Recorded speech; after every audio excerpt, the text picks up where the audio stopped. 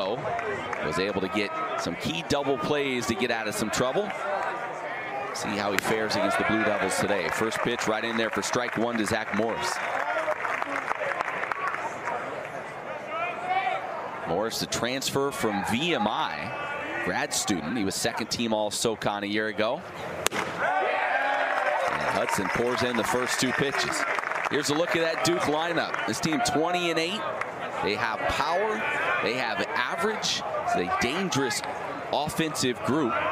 And they also have some youth as they throw some freshmen out there. That one pretty well struck to left after starting back. Horton will come in a couple of steps.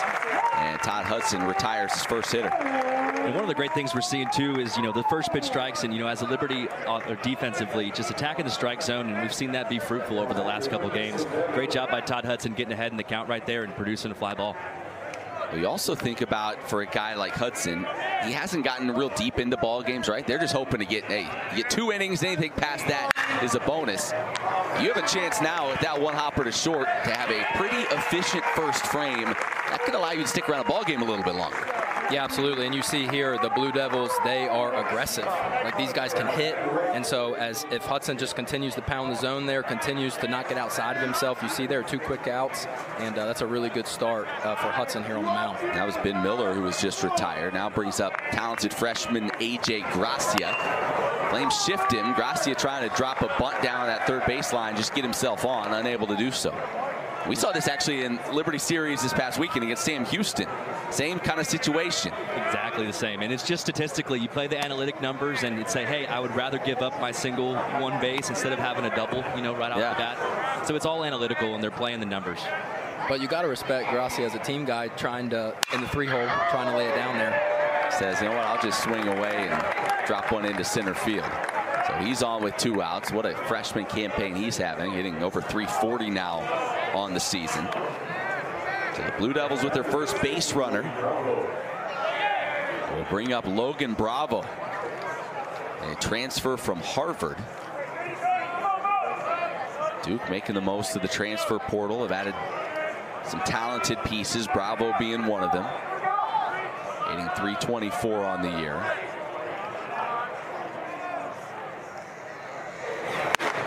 Hudson just misses with that fastball.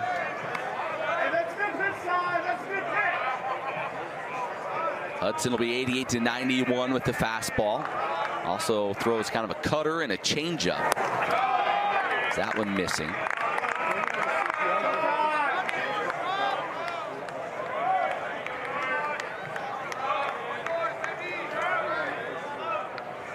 Duke won the previous matchup between these two 4-2. The final, that back in February. Flames, though, they lead the all-time series between these two programs. There have been some classic games between the two. Liberty leading the series 16-14 over the years. That one smashed down the line, but is hooking foul. Long strike evens the count of 2-2. And Bravo just missed that one. That's a great swing. As I watch these Blue Devils in the box, you just see their maturity, right? They're taking their time. They're calm. They're looking for their pitch. He took the first 2 balls there and just missed that one. Hudson is lucky there. And veteran hitters, too. And a guy like Bravo has been around. 2-time captain at Harvard. Hit over 300 there last season in 44 games. Pops that one up. We'll see if it's playable. Simmons playing first base today, over to have a look and runs out of room as that one lands in the Blue Devil dugout. All right, Barrick, you've been in those situations on the other side. What's it like trying to manage? Where's the railing? Where's the steps? Harder than it looks? Yes, way harder. The wind swirls here at Liberty Stadium, and I'll never forget having to almost relearn how to catch a pop-up again, where you have to run. I thought I'd have to run to the rail, but it always usually comes back, and so it is hard. You have to calm yourself. You have to take your time so your eyes aren't bouncing, and just really key in on the ball there, but it is definitely tougher than it looks. 2-2 pitch misses. Count goes full. As we mentioned, Simmons getting the start at first base, a spot that has typically been held by Brian McClellan. 3-2 pitch on the way. Runner goes on the pitch. It's fouled away. So after 2 quick outs to begin this inning, Todd Hudson having to work a little bit now. Gracia will once again get a head start at first base. And that one misses upstairs. So 2 quick outs, now 2 base runners for the Blue Devils, and got an opportunity here with 2 away. Yeah, and Josh mentioned it great too. You're going to face 1 through 9 for the Blue Devils, and they're going to be very methodical, right? And they're going to be watching pitches, and there's not going to be a get me over out or an easy out by any means on any of these hitters for the Blue Devils. Brings up Alex Stone, a senior out of New Jersey. Brings in a 5-game hitting streak, and he's got some power as well. 33 career home runs, tied for 5th on Duke's all-time home run list. It's the home runs. That's the thing. Duke, they're leaving the yard a lot this year. 4th nationally with 58 home runs on the season. So keeping them in the yard, job number 1. As Hudson struggling to find the strike zone now, he'll get a chat with his catcher, McCadden Dye. Yeah, and good thing for Liberty today is the park is big. That's right. If you hit one out of here, you got to earn it. Crushing it. Yeah, you got to earn it. Not much wind today either. We at times in the spring especially, you'll see that wind push stuff out towards right field. No wind to speak of at the moment. But a good hitter's count for Alex Stone. And that misses upstairs. So Todd Hudson filled up the strike zone to those first 2 hitters, fighting the control a little bit now. Yep, and that's going to be the most important part is to, hey, get the first out, get the second out, but not to get complacent on that last out. Notoriously, it's going to be a hard out to get. 3-0 pitch right in there.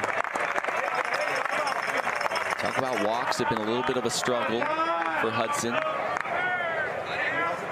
Hasn't had many strikeouts this season, just 5 on the year. It's a big bouncer to Foster. That is a foul ball as he was setting his feet ready to fire.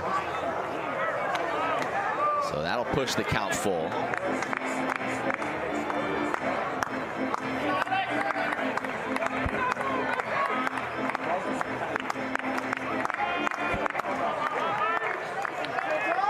A big moment early in this ball game as Todd Hudson tries to get himself out of a jam. 3-2 pitch on the way. Got in on his hands, popped up back to third. Foster going back, gives way to Marsh, and he'll corral it. Had a way to allowed. The lefty's first offering misses as Kane Kepley digs in. Take a look at that Liberty lineup. Again, one difference you'll see there, John Simmons starting and playing first base. As Kepley turns on that one and puts it on the Liberty football practice field. Yeah, I'm really impressed with this kid, Kane Kepley. He had a solid year last year, just coming out freshman year, and then to be able to reproduce it and to put up the numbers that he's doing. If he goes, the Flames go, and so they're going to need a big at-bats from him today. Yeah, hitting .320, that leads the team. He also has a team-high 24 walks, team-high 10 stolen bases.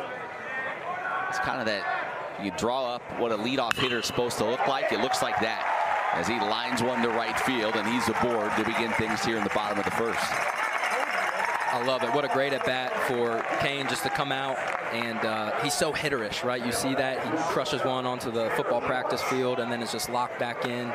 Unbelievable line drive, just squares it up.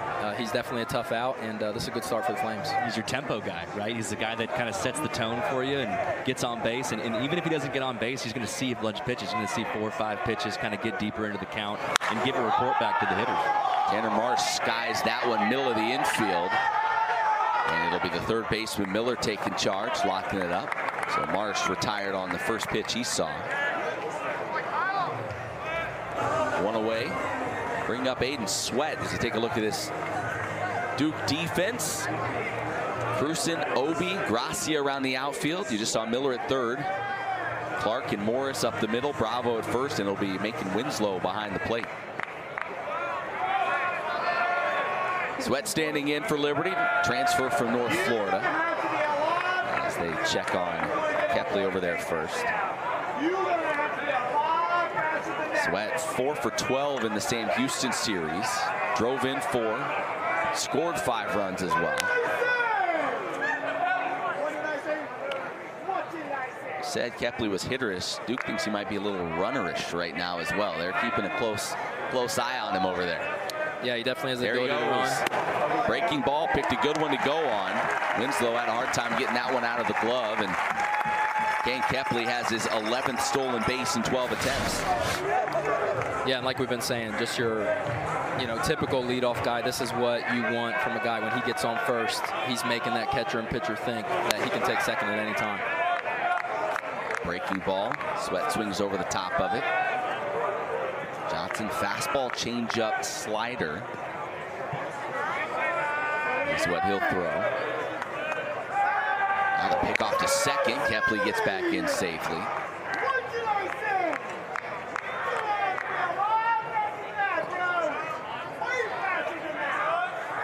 Good crowd here today to see this one.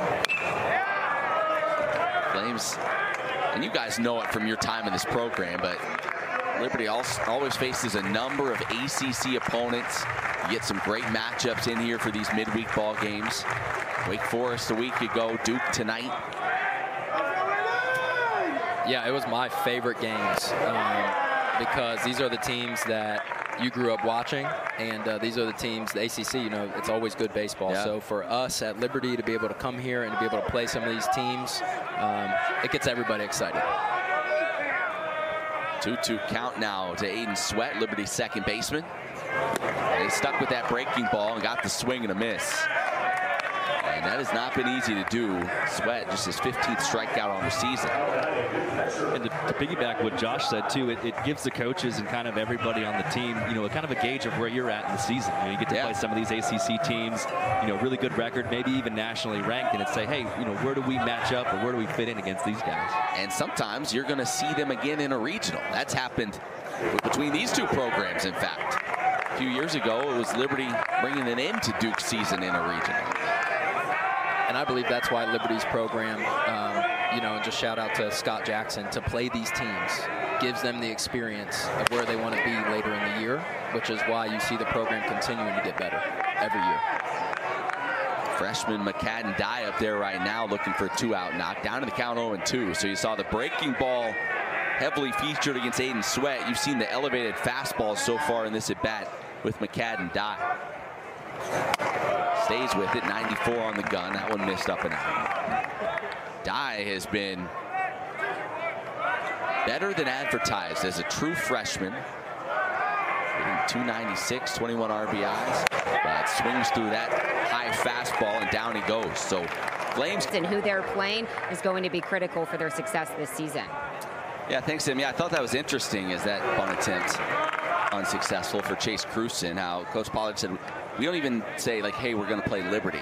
We say we're going to play those guys. In fact, someone was even telling me the players didn't even know who they were playing until they got to the ball. They put the bag over their head like a hostage situation. They have no idea until they walk out on the field even where they are. They took totally faceless name. That part isn't true. But I was going to say 2024. I don't think you can do that. Yeah, right. It is interesting that they do not want to build up the other programs whatsoever, as that one drops in front of Braden Horton in left field and Chase Cruson's on. Well, to that point, I love it.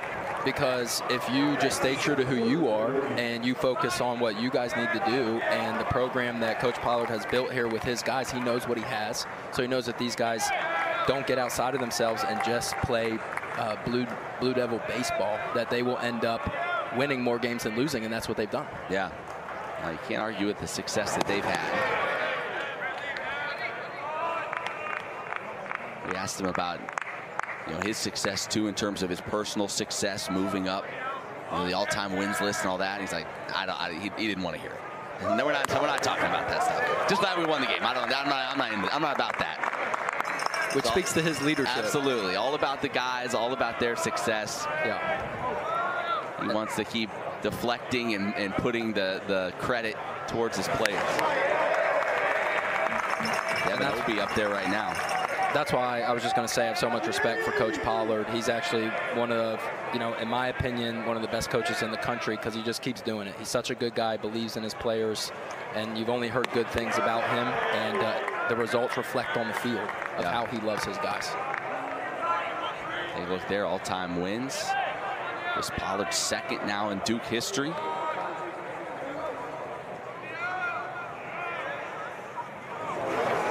That one bounced in front of McCadden Dye. Did a good job keeping that one in front of him as the count goes full to Devin Obey. Obey, Duke center fielder, had a breakout offensive campaign. Known about his defensive abilities the last couple of years, but hitting .353. Runner goes, that misses inside, and Todd Hudson has himself in another jam here in the second inning. And I think we're going to see a very aggressive Blue Devil team here. The moment we get even in counts, the 3-2 or even ahead in a hitter's count, I think the Blue Devils are going to be really aggressive today and kind of capitalize off of that. Yeah, Hudson's got to come back into how he started the first two batters, just keep pounding the zone. He can't get behind against these Blue Devil hitters. And right now, he needs to not do too much and just get back to his groove of how he started this game. Facing Wallace Clark now, the transfer from Oklahoma. Swings through that changeup. Yeah, and you think back to the last start for Todd Hudson. He got himself in some jams, but what got him out of it? The double play ball. There were 4 double plays turned by the Flames infield in that ball game. He could use one at an infielder right now. That one missing away. You know, we're seeing a lot of aggressive pitches too out of Todd. The 0-0 changeup getting ahead really quick, but it's building off of that first pitch and still going after the hitter and not trying to be too precise. Showing bunt, taking a strike was Clark. He pulled the bat back. That one was in the zone, so now a 1-2 count. And he's going to get a quick conversation with his head coach, Chris Pollard. Or a conversation between Pollard and the home plate umpire, Travis Godek. It's funny how the game irons itself out like that. So 1-2 now the count. Hudson comes home. That one well struck towards left center field. Long way to go for it. Kepley tracks it down, spins and fires a strike to third base on a hop. Josh Barrick, how hard is that to make a play in left field and get that in and hold the runner to second base? Yeah, literally an unbelievable play by Kepley. You know, great bail right here. Kepley's running it down. You see that, and to have the awareness of knowing catching is just the first part, spinning on a dime and throwing it right to third base to keep the runner at second. That's an unbelievable play, a phenomenal play that he makes routine all the time. So now you're Todd Hudson. You're telling yourself, okay, I'm 1 pitch away from getting out of this thing. Making Winslow digs in. Couple runners on, 1 out. Pick off to second. And Aiden Sweat has to leap up into the air to snag that one. Winslow getting the start at catcher today. The freshman hitting just over 300. Swings through that breaking ball.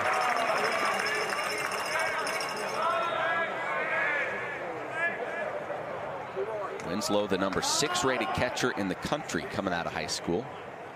A North Carolina native. Skies this one towards right center field. It'll be right field now, and Troyer handles it. Strong throw. Runners stay put. Now there's 2 away. So Hudson's been able to induce a couple of flyouts, and now just 1 out away of getting out of this thing. Now, big outs there by Hudson. It just shows the competitor that he is, being a two-way guy. He's a competitor, and just being able to come back in an inning that, you know, I know it's early, but it could dictate the game, and putting 2 outs right there away, that's huge for him. Lineup turns over. Zach Morris stands in, takes a strike. Morris flew out to left field to begin this ball game. He had a couple of hits and an RBI against Liberty back on February 21st. I'll tell you, Todd Hudson's had no problem attacking Zach Morris in the strike zone. He has come right after him in both of his at-bats and been able to get ahead. Yeah, I've been talking about faceless opponents. That's almost how you have to treat the lineup 1 through 9 is not a leadoff or a 4th guy or a cleanup hitter. It's no one has a name, no one has a face, and we're just having a job of just attacking the hitters and attacking the strike zone. Yeah, and especially with these first 2 guys, Morris and Miller, being really, as Kepley on the other side is, when he goes, they go with Morris and Miller. That is where Hudson just has to attack them. like he continues to do. Oh, and Hudson just put it right in the middle of his back, trying to get in with that fastball and put it right between the 2 and the 2. And really, you got to have a quick memory here and kind of turn that around. At the end of the day, the force is everywhere. We just need one more out and 2 outs if you're a Flame. Attack the hitter. Well, you feel like you do that work to get yourself in a good count as a pitcher. You let one get away. Now you've got to deal with a guy that's having one of the best offensive seasons in the country in Ben Miller. Miller, 9-game hitting streak. He's hitting .451 now after being retired back in the first. In 7 of those 9 games, they've been multi-hit games. That one nearly ran in and got a piece of him as well. And Todd Hudson playing with fire now with a 2-0 count. And as we say that, action out there in that Liberty bullpen starts to crank up. That one missing up and in. Off-speed pitch, and Hudson just trying to find anything he can throw for a strike right now. Yeah, I think that changeup maybe got away from him. Maybe try to throw it a little harder or locate it too much and just kind of floated on him. 3-0 pitch in there for a strike.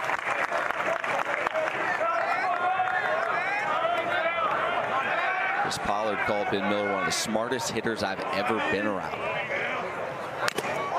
It's just enough of that one there to run the count 3-2. And I mean, you touched on the facial hair. Like, if you're going to pull off facial hair like that, you've got to be hitting 450. You know what I mean? You can't wear that if you're a 225 hitter. Mandatory. 3-2 pitch, bounced foul.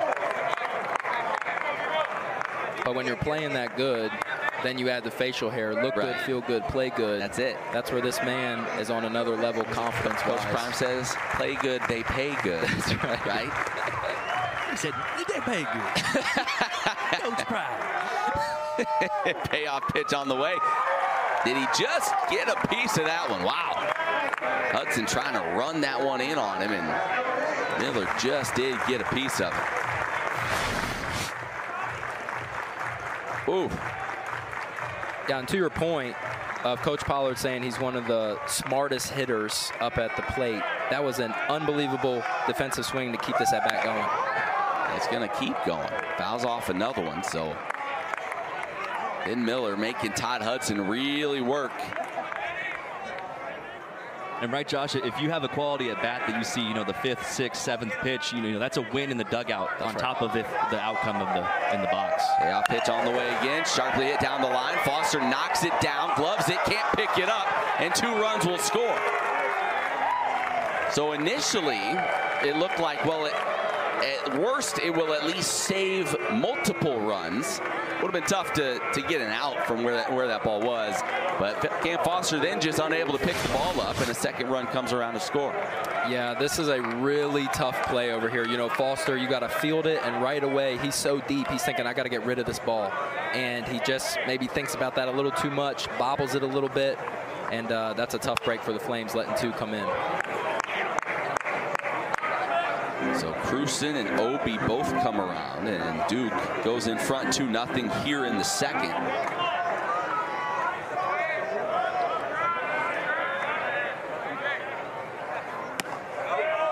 Brings up A.J.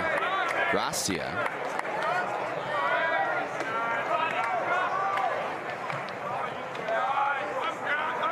Hudson trying to limit the damage to just those 2 runs across. Gracia skies that one, shallow right field. Sweat goes out, calls for it, is camped underneath it, and will make the play, but not before the Blue Devils want to run out. And also, hitters are hitting 160 off him. That's the guy that you want to come in and just say, hey, attack the strike zone. Don't have to be your best, and just basically be around the zone. Listen, and a guy, I love personal stories. The fact that he went to a D3 school, balled out, and now is here playing for the Duke Blue Devils in ACC ball. You know what you're going to get from Noon is that he's going to give you his best effort because he's worked every step to get here. It's a line out there off the bat of Todd Hudson. Yeah, it was interesting. Chris Pollard saying, even Tim would tell you, his stuff is below average for the D1 level. Even he would tell you that, but he's just so competitive. He works quickly. He uses tempo to his advantage. He's a veteran, knows all the tricks. There's whatever it takes, and he's just so darn competitive that he finds a way. What do you say, 14-1 strikeout to walk ratio? That's more than just like getting by. He's succeeding at this level. I would certainly say that is exceeding in the D1 level. Yeah, and as a hitter, you know, when you have such strong arms that Duke runs out, and then you bring Noon in. I know as a hitter, I hated that because you come in, you have these guys that are throwing all this stuff. And right, we're seeing 94 in the first inning, right? And he's just picking guys apart. They're taking him for for granted. And that ball is smashed down the line off the bat of Cam Foster, and it is foul. Distance wasn't going to be the issue, and we have an awful vantage point for looking down the line. Just being honest, we have no idea. We can't even see the foul pole, but we're just kind of looking for that umpire to throw his hands up or make a decision there. Listen, and we're talking about Noon, and Cam Foster's like, hey, I'm in the box. I can hit. I've had enough of these great stories. Listen, I don't care. I got a stick, and I'm about to put one out of the yard. Jess misses it. It was a great swing. Foster goes down swinging there as Noon got him on the elevated fastball, 2 away. They'll bring up Camden Troyer, so Noon making pretty quick work of the Flames here in the second inning.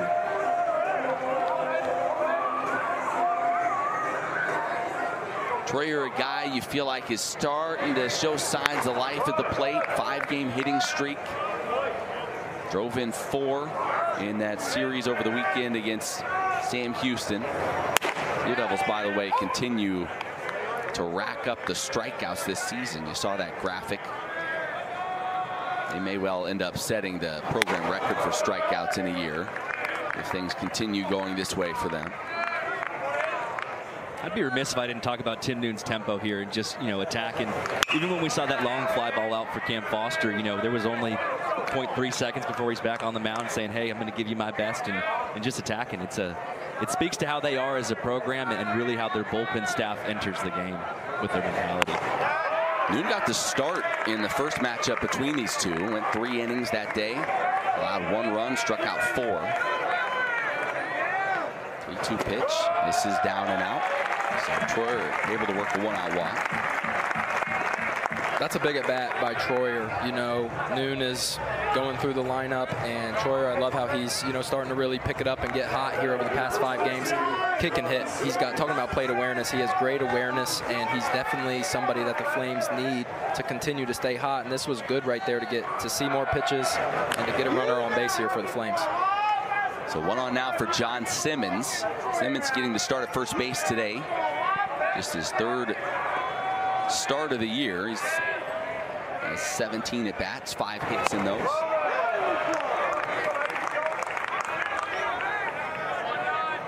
The tempo from Tim Noon makes you think of former Liberty great Trevor DeLate. He was a guy that it's like you could count on a 2-hour, 15-minute ball game, and he probably was going to go 8 innings. Yeah. Because he was electric to watch. It was a broadcaster's dream. And a hitter's nightmare. Yeah. He was one of the finalists for National Pitcher of the Year. Noon ahead in the count here, 1-2.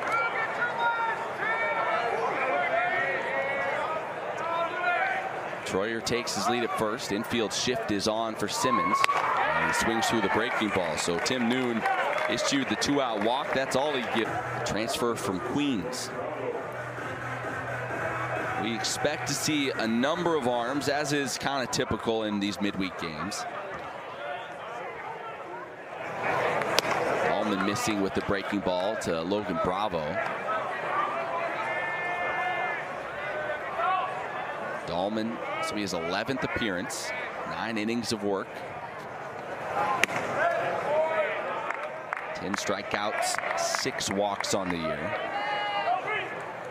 That has been pretty good in the short stints in which he's worked this year. Right out of the gate, struggling to find the strike zone. Yep, and that's just going to be the key for the Flames bullpen. They're going to run a bunch of guys out today, and when your number's called, you got to be ready. Dahlman issues the 4-pitch walk.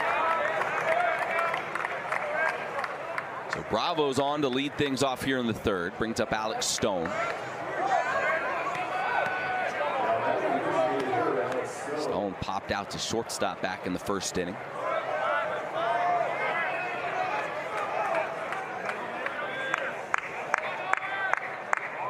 Stone's numbers dipping a little bit this year.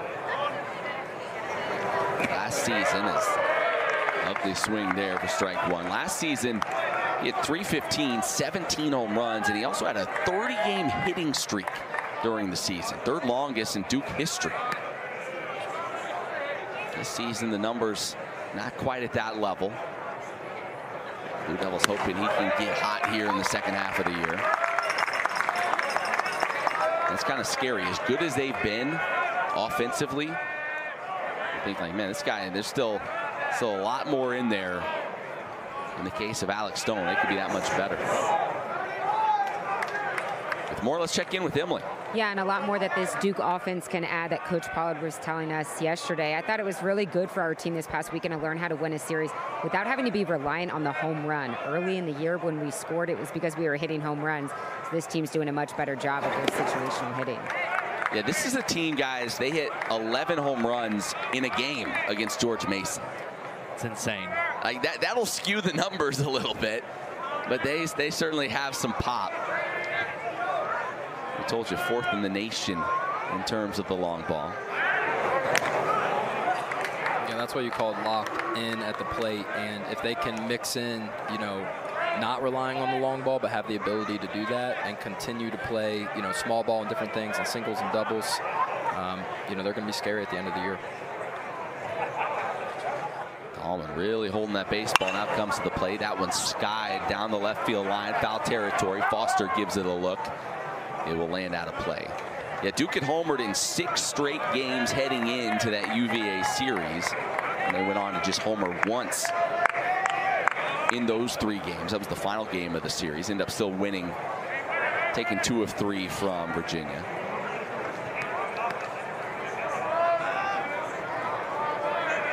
The count remains 1-2 on Alex Stone.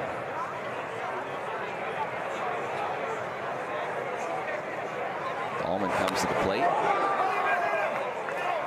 and it just punched him out. So according to home plate umpire Travis Godek, he did not make contact with the baseball. He missed it, and then the ball hit him. Of a 4-person crew today, which is also different. Maybe big game, midweek game. We got the most umpires out there that we can have.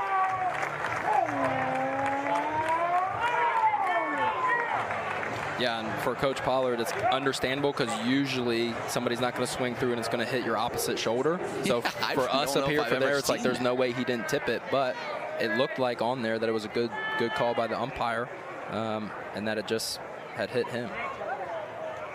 So 1 away. Brings up Chase Kruston now. Logan Bravo really doing a lot of dancing over there at first base. He's jumping around quite a bit here, trying to draw the attention of Brandon Dahlman. That one fouled back and out of play. And we're seeing again also Liberty's kind of playing off the shift here. Cam Foster deep in the 4-hole with Tanner Marsh at shortstop and Aiden Sweat at the normal second base. But basically vacating all of the third base side and just saying, hey, we'll take that 90 feet, but we do not want to be beat with a double. Yeah, it's become a huge part of the game, right? You know, really diving into the analytics and the numbers and saying we're going to play the odds, kind of like the movie Moneyball, over the traditional. And you know, here Liberty is selling out to the shift.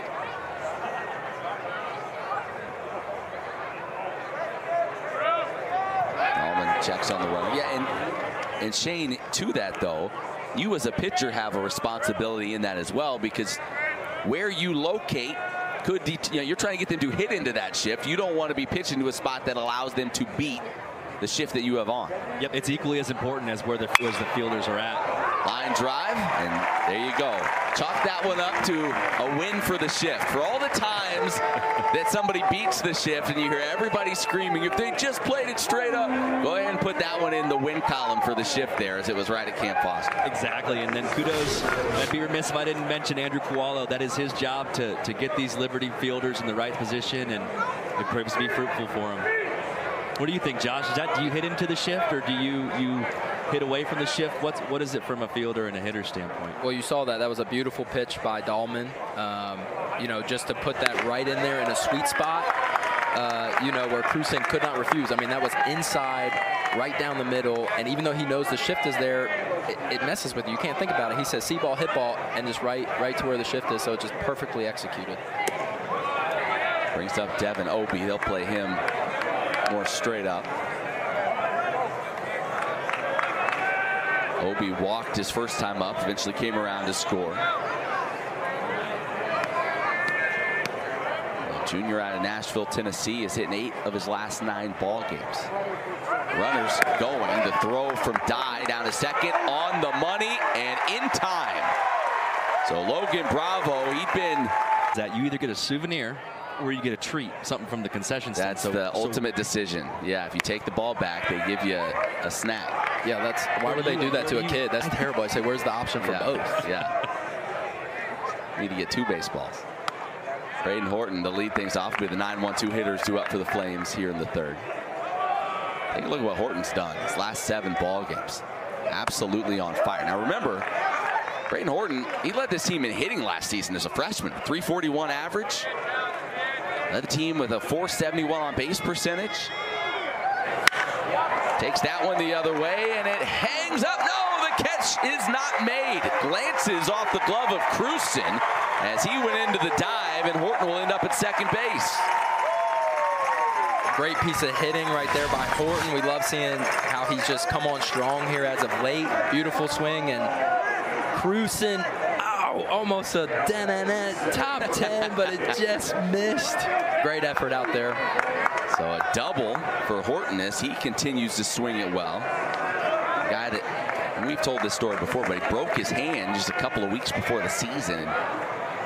Really kind of slowed him down at the beginning of the year, but man, of late, looks like the guy we saw basically from start to finish last season.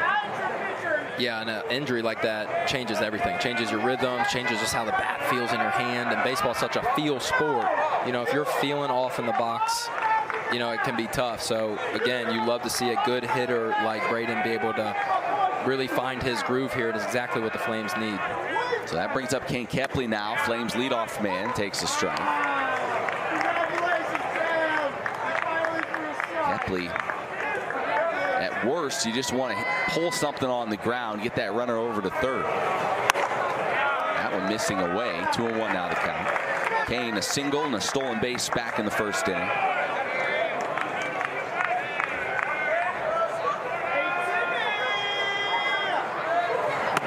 That misses up and out. 3-1 now the count to Kepley. And not the count you want to be in to that leadoff hot hitter, Kane Kepley.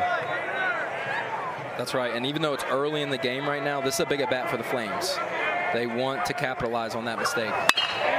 Kepley hits it hard towards the gap. That gets down and will roll almost all the way to the wall. The run scores easily, and Kepley checks in at second with an RBI double.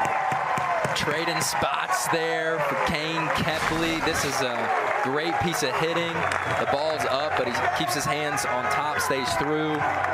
It's exactly what the Flames needed right here, a little life.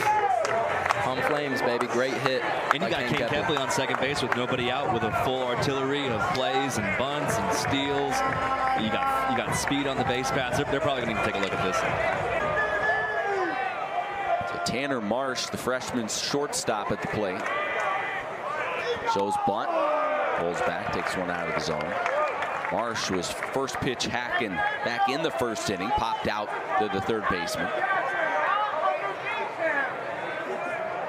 Corner infielders, even with the bags, that bunt attempt unsuccessful. Marsh over the weekend against Sam Houston, 4 for 12, couple doubles, a triple.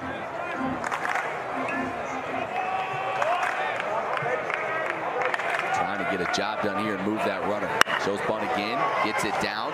First baseman took a look at third, but made the wise decision, did Bravo, of taking the shore out. And this is a great job here by the freshman Marsh.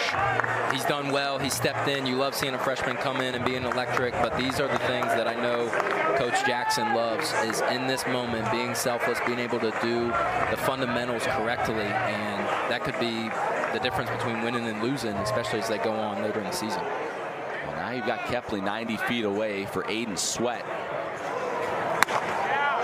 And they have thrown him a steady diet of breaking balls today. Got him to strike out his first time up. Takes a look at a curveball there to begin this at bat. Takes a slash at that one, fouls it away. Now gonna have to battle 0-2. And Aiden may be saying he thinks he caught a piece of Winslow's mitt, I believe. And Coach Jackson made a quick call to get that hopefully looked at. You could see him say to Travis Godek, I promise. And if you promise, I mean, I think they have to take you at your word, don't you? Absolutely. It's tough there. It kind of looks like, you know, there's some strings hanging off of the glove right there. I don't know. Well, it's tough to tell, and they are going to give this a look. So we couldn't really tell from that first look at it. We'll see if they have better luck than we did. And we always talk about it here up in the booth. The call has to be based on what is the call on the field, which was no inhibiting factor of the swing. So when you take a look at it, you have to have indefinite evidence to overturn that call. Yeah, and this is going to be a tough one to really overturn. However, if Coach Jackson says it hit it, I don't care what those cameras say. Right. That man is a hawk. Nothing gets by him. So I'm pretty sure it hit it, no matter what this call is. You could sure persuade it. Maybe get that call. They're trying. Well, they're going to give it a look nonetheless. Take a look at that angle here, and again, it's just so hard to tell. Sweat's reaction, I mean, obviously, just as soon as his swing finished, he was turning around to say something to the home plate umpire. Man, even when we go frame by frame like that, the only thing I can see, because his glove didn't move. What do we have? It's like just a regular foul ball. So after all that, we're still 0-2, and Aiden Sweat going to have to battle.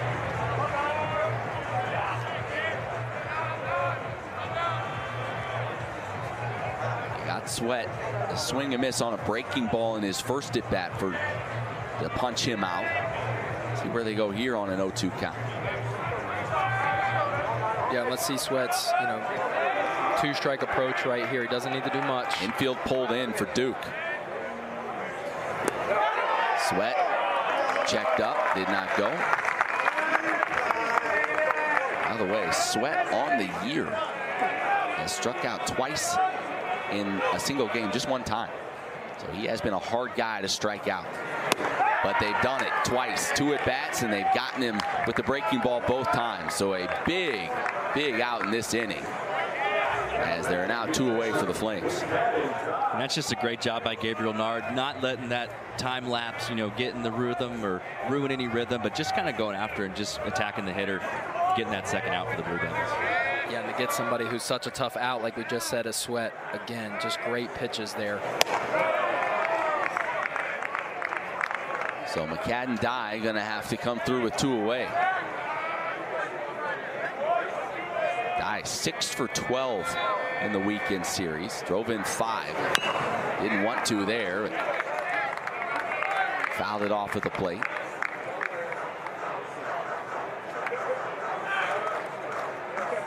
A big at bat for the freshman here. These are the bats you remember playing against an ACC team. You're up, 2 outs.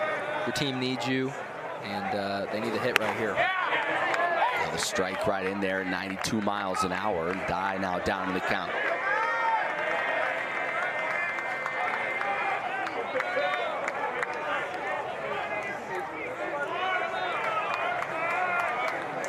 Gabriel Nard trying to get out of a jam here, limit the damage.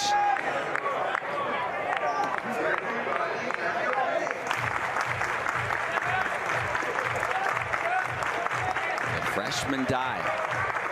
Supposed to be a senior in high school right now. Came to college a year early.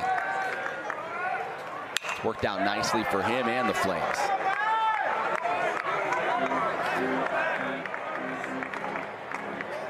Yeah, that's crazy.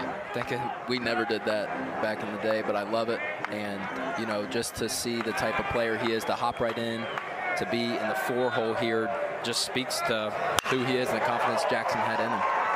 Pretty well struck to center, but plenty of room out there. Obi fading back makes the grab, and the Flames get one. I feel like they left one on the table. Emily out there to chase the Flash, but she does have more on Aiden Sweat apparently. Oh, I got Flash all day. We can talk about Flash. Okay. All right. Well, we need to get you out there on the warning track. Yeah, don't tempt me. Yeah. But, you know, Aiden Sweat does have 2 strikeouts on the day. I noticed something interesting last Tuesday against Wake after he lined out.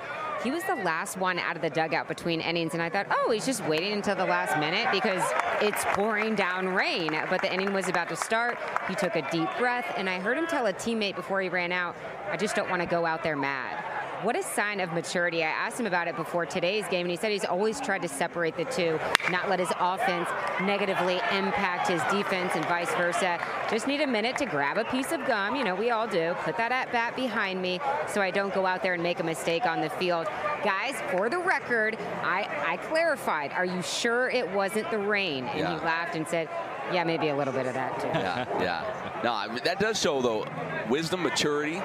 Then you can say, okay, I know I'm not at my best if I go out there in the field and am still caught up in what happened at the plate. I need to kind of take a moment, kind of put it behind me, and then move forward. I'd say a lot of us could never do that, as that one skied out to left field. Wallace Clark retired for the first out.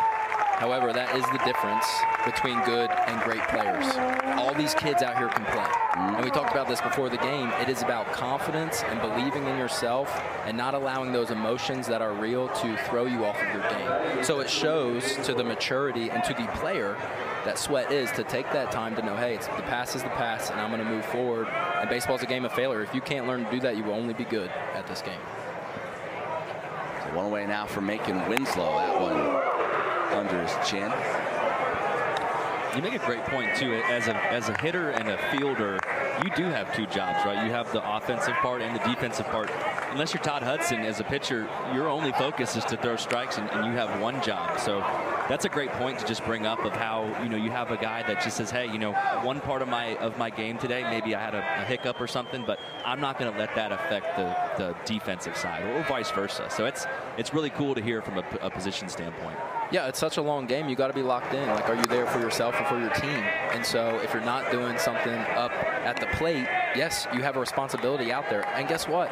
You probably have another at bat coming up during the game. And so you got to flush it to be in those big moments and to play like you know how you can ultimately play. That pitch missing downstairs. 3-0 now to count to Macon Winslow.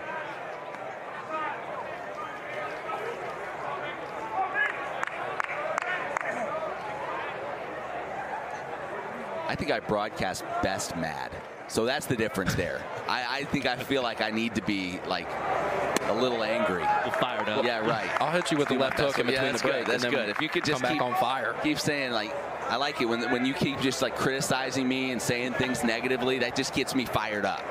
Matt, I thought you were better, but in person, that's what I need. That's what I need. I'm caught in the middle of this in the booth. I'm gonna have to step away during the break. Yeah. UFC announcer style. Yeah, that's right. Winslow flew out to right field his first time up. 3-2 count now to the Duke catcher. Obi over there at first base. Always a threat to run. I'll check on him. Yeah, and that's another element to this Duke team is they all can run a little bit.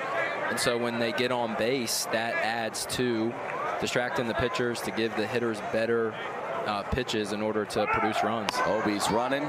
Won't matter as that one misses in. So ball 4, and Winslow draws the walk, and the lineup will turn over for Duke. You know, if you're Duke here, it says, hey, you know, we're up by 1. I don't think 1 run is enough for Duke to kind of be complacent, or you would think they need to get as many as they could across. There's not a number in line where it's like, hey, we got to have a 3-run lead. I think with both teams in this midweek, you really have to take what's given. And, you know, better than most, obviously, playing the game. When baseball gives you an opportunity, you have to capitalize, because you never know when it's going to come around again. It's such a game of momentum, and so you're 100% right, especially when both of these teams being such good programs, such good teams. You got to capitalize when the opportunity is there. So leadoff man Zach Morris at the plate now. Flames pick to second. Obi back in safely. Morris 0 for 1. Was also hit by a pitch in his second at bat.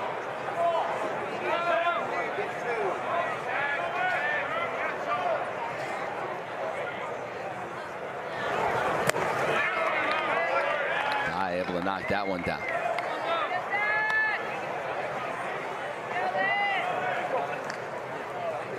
Morris struggled over the weekend against UVA, just 1 for 12 in the series. As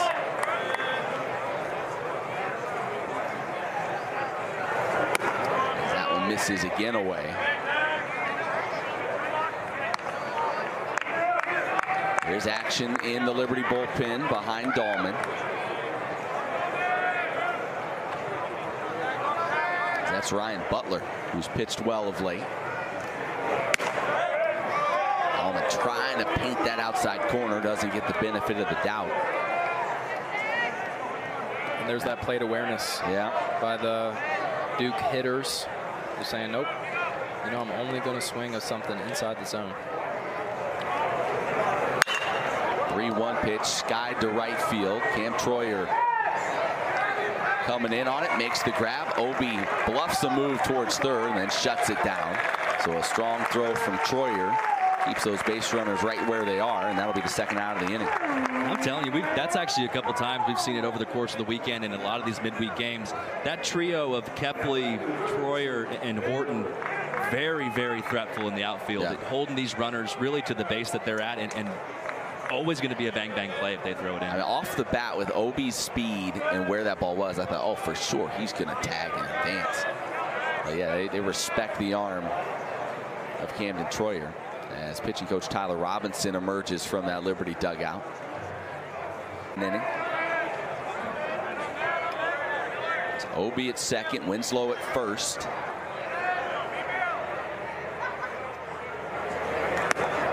Allman misses with the first offering. Chris Pollard saying Miller does a great job of getting in the pitcher's head and thinking along with the pitcher. How is this pitcher going to pitch me in an at-bat? So far, they're pitching him out of the zone. 2-0 the count. And see, when you go from second to third, you know, you have a guy hitting 455. Next guy in line is 120 points less in the batting average.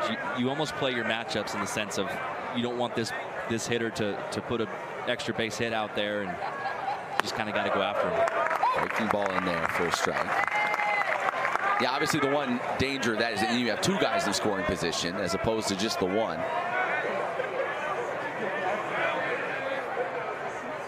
Dahlman bringing the 2-1 pitch now. Yanked that one, and now you'll have 2 runs in scoring position anyway, and I think the decision now becomes clear. Put the man on. Yep, I think you're absolutely correct here, especially in an advantage 3-1 count. So that, we'll see what Scott Jackson elects to do here, but you would think that would make the decision for you. Yeah, and tough break right there from Dahlman. You know, obviously just sticking to his hand there. Now we see 3-1. It looked like the umpire signaled 2-2. That ball is well struck down the line and foul.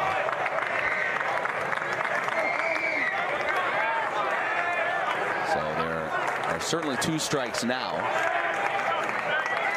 And yeah, now the umpire does signal 3-2 full count. So Flames are taking a bit of a gamble. The other thing, though, Shane, what you're saying is you do not have to give in here and throw a strike. You can make him hit your pitch. And he does, and he laces it through the left side. Both runs will come in to score. So the Flames elect to pitch to Duke's leading hitter, and he makes him pay. And that's the tough part too. In the moment, it's a coin flip play. It's a judgment play, right? And so you could always look back and say, oh, maybe we should have put him on, or we shouldn't have put him on. The call was made to pitch after him, and he just hit a ball that went through the infield. And Liberty's saying, we're coming after you, Miller. And just to see Miller say, all right, let's go. And what an unbelievable piece of hitting right there. It was down in the zone. He's not trying to do too much. Just put the barrel of the bat on it and square it up. This kid is fun to watch. Now with the shift on, A.J. Gracia shows bunt. We talked about this his last time up. There is almost no one on the left field side of the infield. And he's more than willing to try to take advantage of it if he can get one down, if he sees a strike. Yeah, and I respect it. Like, at least making them think. Like, he might not even do it back there, but he's getting into the head of the pitcher right here. Psychological, you know? Yeah.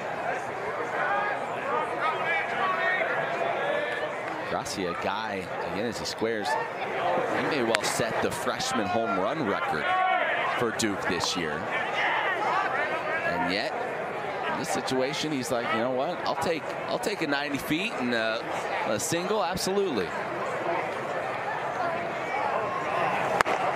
Flames don't give him the chance. 4-pitch walk. Yeah, and that's the thing with this game. You gotta take the game as it comes to you, right? That's what makes you a great player. Is yes, if it's in the zone, you can hammer it out the park. So be it. But taking the game as it comes. And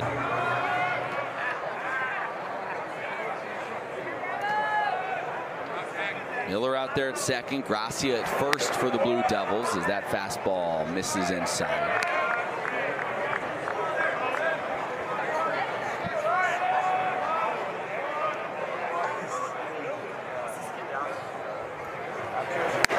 Again, trying to tie him up on the inner half. Can't find the zone.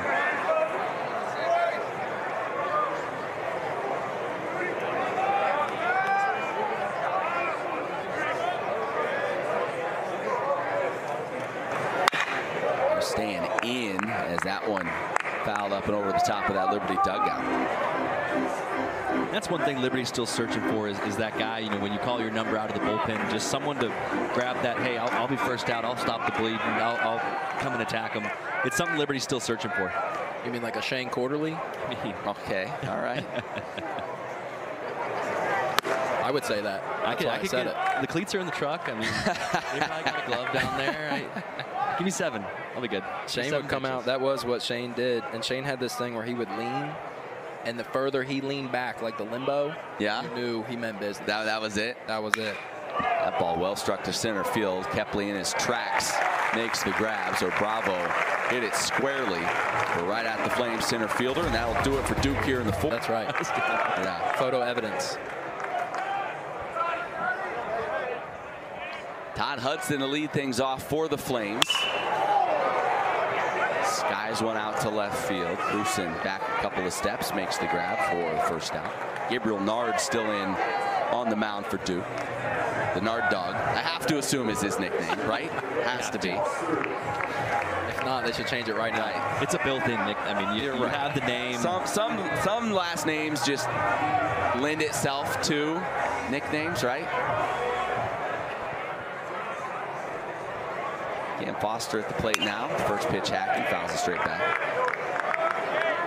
Cam's been warming up. 9 hits in his last 5 games. In fact, in his last 10 ball games, he's hit 421. I feel like he is a huge key to Liberty's offensive success. That one out to right center. Obi takes charge and makes the grab. 2 quickly retired.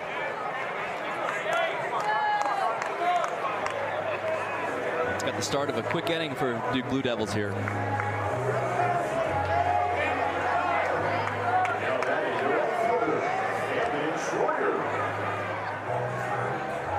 So Cam Troyer gonna have a little chat with Scott Jackson. This more than anything just to try to slow things down a little bit.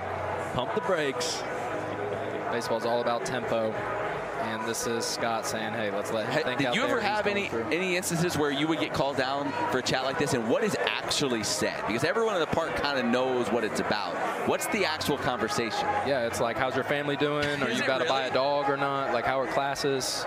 He's right. Just anything random. 100% correct. Did you watch? Are you watching NCAA March Madness? Yeah, okay. It's the lightest possible thing you could be asking somebody. Very little like, okay, so here's what, here's what his arsenal is. None of that. No, it's light, but it's also, you know, he's trying to get in the pitcher's head, but he's also building confidence into his guys as, hey, we need you right here, slow it down. You know the tempo. We need a good at-bat. And that's one thing Coach does very well at just, you know, pouring into his guys and just assuring them, hey, you know, you got the tools, man. Or even if they strike out or anything, he's a real assuring coach, and it makes you want to just produce for him. Yeah, we're biased, but you know, Coach Jackson, he's the man. Just appreciate how he dives into his Glad you let off players. with the bias. We are biased.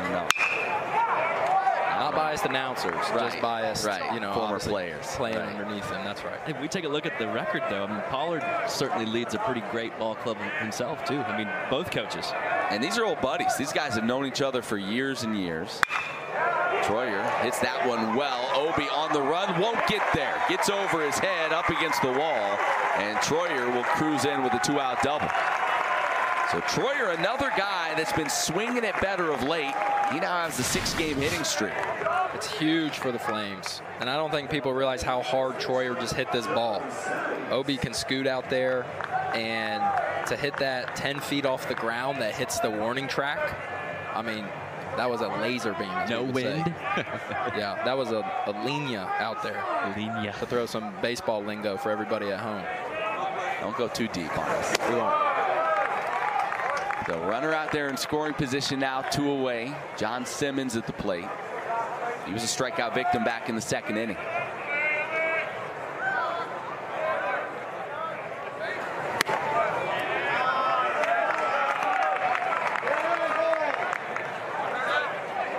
Simmons getting the start today. Brian McClellan could still see him before this one's said and done.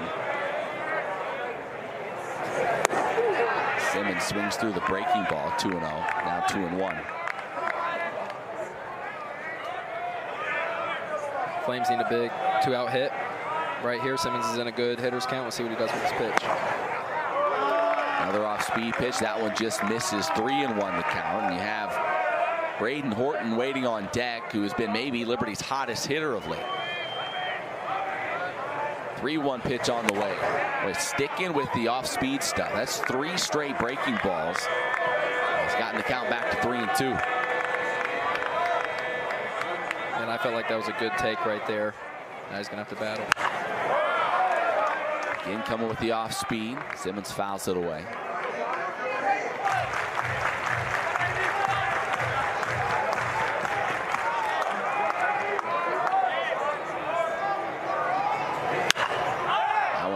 Up on the infield.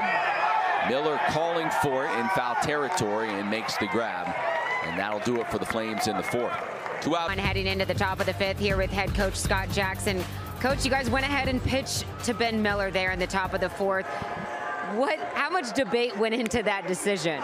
Well, you know, it's 450, 500, whatever he's hitting. You know, we got to 2 strikes and we were trying to execute a fastball up. We didn't get it there. We actually threw it down, so that's not good. But he got us in frustration, and you know, we were trying to throw one out of the zone, see if he'd chase it. We missed, so he made us pay. Couple bats awake out there. How do you string them together to get some offense going? Yeah, we got to get going. I mean, it's a good bullpen. You know, you got to keep them here at 4 and keep it within striking distance because their numbers are really good and they can match you up and make it really tough for you. It's going to be a gritty finish, and we got to be able to get a little bit tougher in some moments, especially later in the count. Thanks for your time, Coach. Best of luck. Guys, back up to you. Yeah, thanks, Sam. Yeah, good information there. We talked about it at the time. How you pitched to Ben Miller in that situation, and Scott Jackson laid it out for us. They really weren't wanting to pitch to him necessarily. They're hoping to get him to chase something. You end up leaving one in the zone, and he makes you pay. Yeah, that makes total sense in what they were trying to do there, and just a tough break. All right, taking a look at Dylan Matheson coming into the ball game for Liberty, their 4th pitcher of the afternoon. Matheson's been a great story for Liberty. This will be his 9th appearance, an ERA of 3.68. Transfer from D2 California University of Pennsylvania. And a guy who I think they weren't quite sure where he would fit in this bullpen coming into the season, but has proven himself to be a pretty reliable arm and has gotten a number of opportunities. Fastball slider change. In fact, one of the better sliders on the team. Fastball will get up between 90 and 93. There was the slider right into the leg of Alex Stone. Like you said, Shane, with Liberty still looking for their guy of who their go-to guy out of the pen. That's a perfect situation for Matheson, who, shout out to him, also climbing up the ladder, D2 coming to D1, a grinder, somebody who works hard, and love seeing how he has capitalized on those opportunities. And does the little things right. He's one strikeout away from being 3-to-1 on strikeout to walk ratio, and hitters are hitting 180 off him. So it's attacking and just having that composure and that mentality to just go after hitters. So he'll face Chase Cruson now. Cruson singled back in the second inning, came around to score, also lined out in the third. Shows bunt with the shift on. So we're seeing these Duke players are more than willing to beat the Liberty shift with a bunt if they can just get it down. That's been the hardest part of the deal, is just getting it down. The whole side of the field's wide open to them if they can just drop it down. Yeah, they haven't capitalized on that opportunity, but like I had said earlier, I just love them even attempting it, which just shows to the overall mindset of what Coach Pollard has with this team of being selfless, of, hey, you obviously want to hit a double, but if it's there, take it. Now 3-1 the count to Cruson as Dylan Matheson having a hard time finding the strike zone.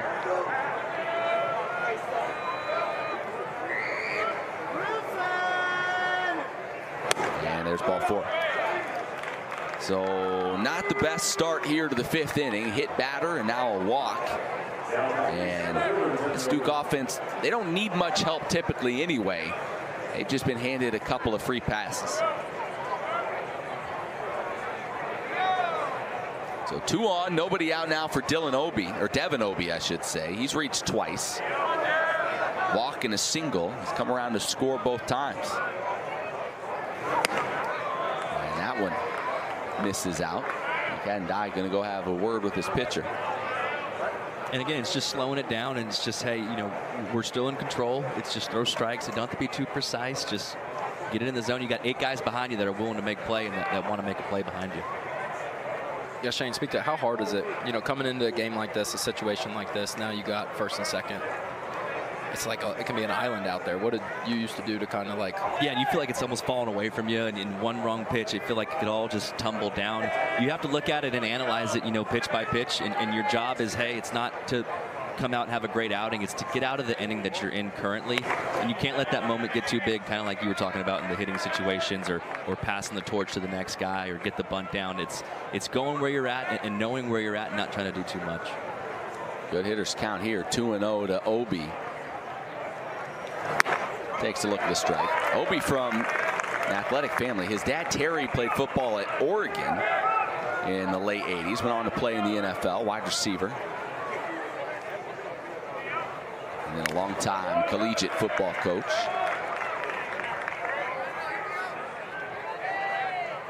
And as we said earlier, he has really taken a step offensively. Last season, started just 14 games, hit .232. This year, .359 batting average, along with some pop, 6 home runs. 2-2 pitch on the way, fouls it straight back. And that's a huge thing for this Duke offense, because Obie, we know he's fast. Yeah. We know he plays good defense. But I'm sure Coach Pollard is just ecstatic to see what he's done at the plate this year, especially in the middle of this lineup. Huge. What tried to catch the corner with that slider, just missed, and the count goes full. That's one as a pitcher you're just begging for, especially in a situation like this. Couple runners out there. Payoff pitch now on the way. Goes back to the fastball, and Obie fouls it off.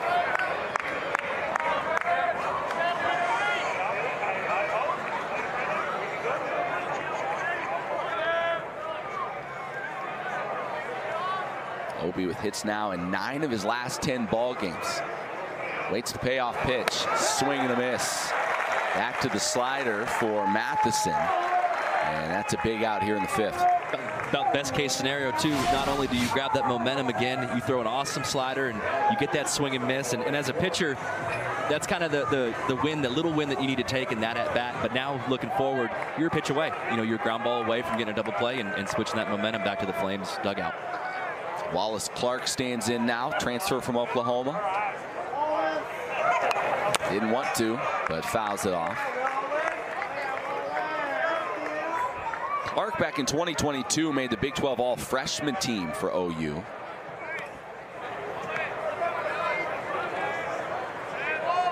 Played there last year as well before transferring to Duke.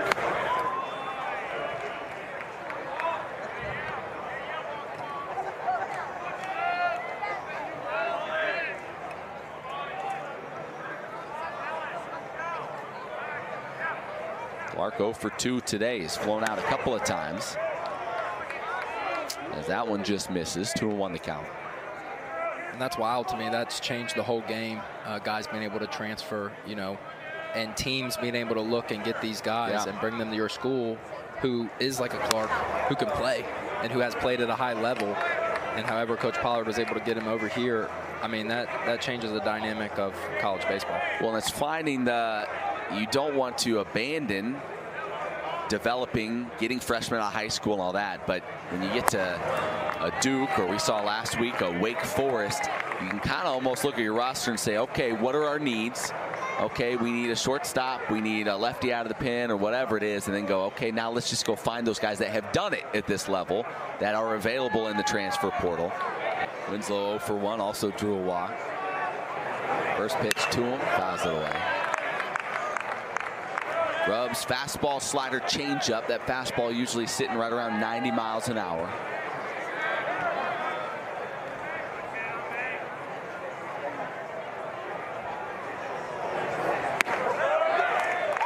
Taking ball in there, heading the count 0-2. And Shane, just like you said, just one pitch at a time. And those were 2 great pitches there by Grubbs. That one knocked down, and that saved a run. McCadden Dye just trying to square that thing up in the middle of his chest. Got enough of it to keep that runner from coming down from third. Just selling out for the team, too. It's a selfless play. That thing. Yeah, that is tough. That hit way out in front. And now there's the punch out the Flames needed. The fastball right by Winslow for a big second out. And that's a veteran approach there by Taylor Grubbs to almost complement and to build off that pitch in the dirt. You're changing eye levels at the end of the day, and then you could come back and attack with a fastball in. Either way, there's no rhyme or rhythm. There's no right or wrong reason to do it, but attacking a hitter is the best way to get an out. So now the leadoff man, Zach Morris, up there. Fastball missing to him. Morris 0 for 2. He was also hit by a pitch today.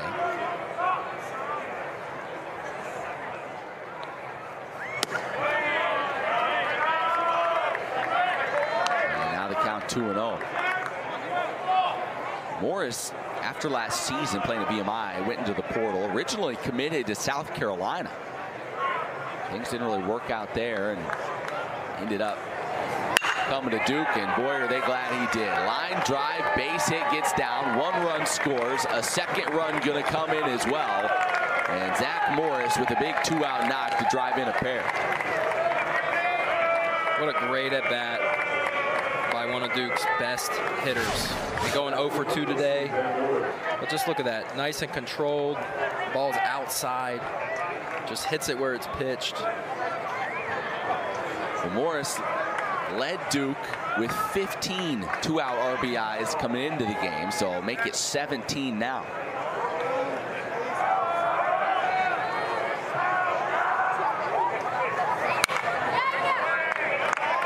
Brings up big Ben Miller, but as you look back at the 6 runs Duke has scored, 1, 2, 3, 4 of those were either a walk or a hit batter. That's how they reached. So you give a good team free base runners, more often than not, they're going to make you pay. That's exactly correct there. Yeah, you can't do it.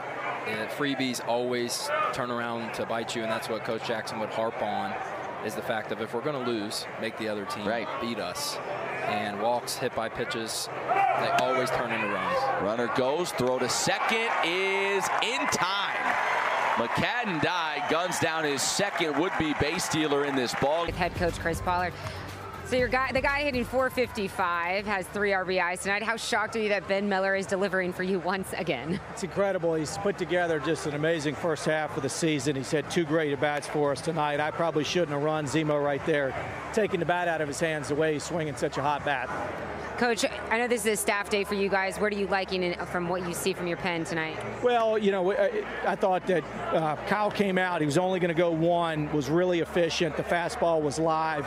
Tim came out after we scored in the top of the second, gave us a shutdown inning, but really liked the way Gabe Nard got us off the field there in the third, limited the damage to 1 run. Thanks for your time. Best of luck in the rest of this one. Guys, back up to you. Yeah, thanks, Sam. And Duke will go back to that bullpen. As Gabriel Nard's day is done, they'll turn to David Boivay. He was a guy that we expected to see tonight, junior right-hander out of Charlotte, making his 8th appearance. Has yet to allow an earned run in 12 2/3 innings. And he's a guy that has really exploded onto the scene this year as Braden Horton fouls that one away. Boivay didn't see any action in 22. Played a little bit last year, but he battled injury a lot. Healthy now, and he's going to run the fastball up there in the mid-90s. And Chris Pollard even telling us his stuff is top 3 or 4 round kind of stuff. So they are really excited about what he can give them if he can just stay out there and stay healthy for a while. Good fastball, also a good swing and miss slider he'll throw out there. You love seeing a guy like Boivay who has that stuff, have some adversity the first 2 years, and be able to really kind of put it all together in his junior year and be just such a staple for this Duke bullpen. Now a 95 on the inner half. 2-2 now the count as Duke now with 2 strikes will shift that infield. Playing Horton the pull.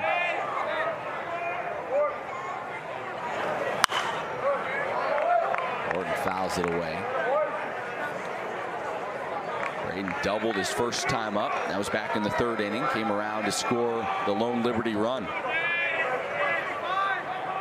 Yeah, and the Flames need Braden to do what a 9-hole hitter does, which is the second leadoff man right here. Chases one up in the zone. So Boivay with the punch out to begin things here in the 5th. And we see that demeanor and that attitude by Boivay. That strikeout brings him to 8 strikeouts to 1 walk, his 2 walks on the year, and that will be his 16th strikeout. Just a dominant kind of demeanor to him when he takes the mound. You just know what you're going to get, and providing to be very fruitful for the Blue Devils. That one sharply hit off the bat of Kepley, and he'll be retired 4-3. Yeah, I feel like we've said that a few times, and you see it throughout their pitching staff. The strikeout to walk ratio is insane with Duke. Like, they do such a good job of limiting the walks, and I mean, we've seen it even here tonight. Yep, and honestly, when you look at some of these sample sizes, especially in the beginning of the season, there's such small sample sizes, 1, 2, 3 appearances. But when you really look at the ratio, you almost can't look at the ERA in the beginning of the season, right. But you got to look at the balls and the strikeouts, or the walks to strikeout ratio, because that tells you if the guy's attacking, if he's in the zone, vice versa. And it translates directly to wins. Yep. And you see that as well. It's crazy how all the numbers play a part there. Comebacker, nice defensive play by Boivay, and he makes quick work. A number of them have been around for a while, and they've been able to make that adjustment the second time through. Speaking of veteran hitters, that has made a few adjustments. Ben Miller, 2 for 3 today. He was at the plate last inning when Zach Morris was thrown out stealing, and Miller did in fact go around there, strike 1. 2 for 3, 3 RBIs as well for the Duke third baseman. Can't catch up with that fastball, down to the count 0-2.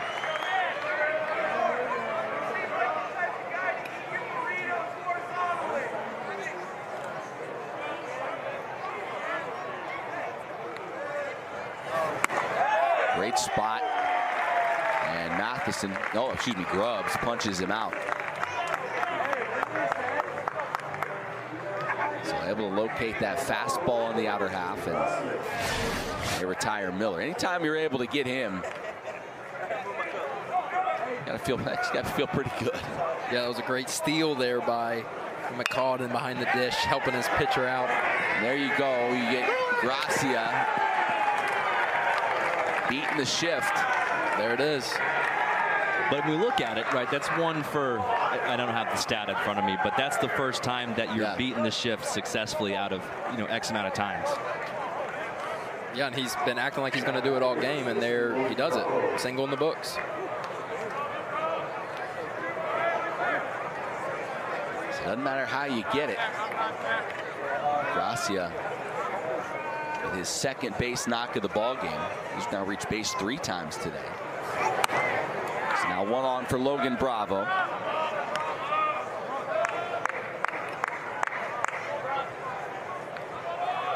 Bravo had a hit in every game of that UVA series this past weekend.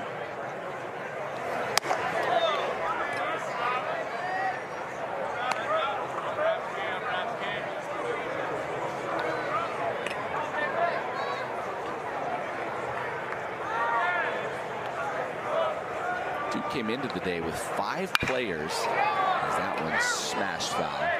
5 players in their everyday lineup with an OPS over 1,000. Bravo being one of them.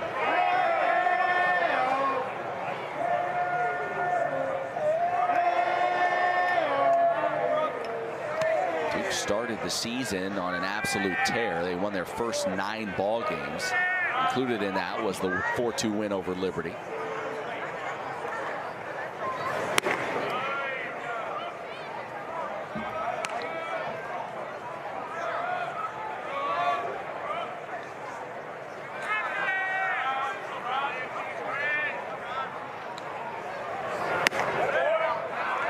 There's a strike.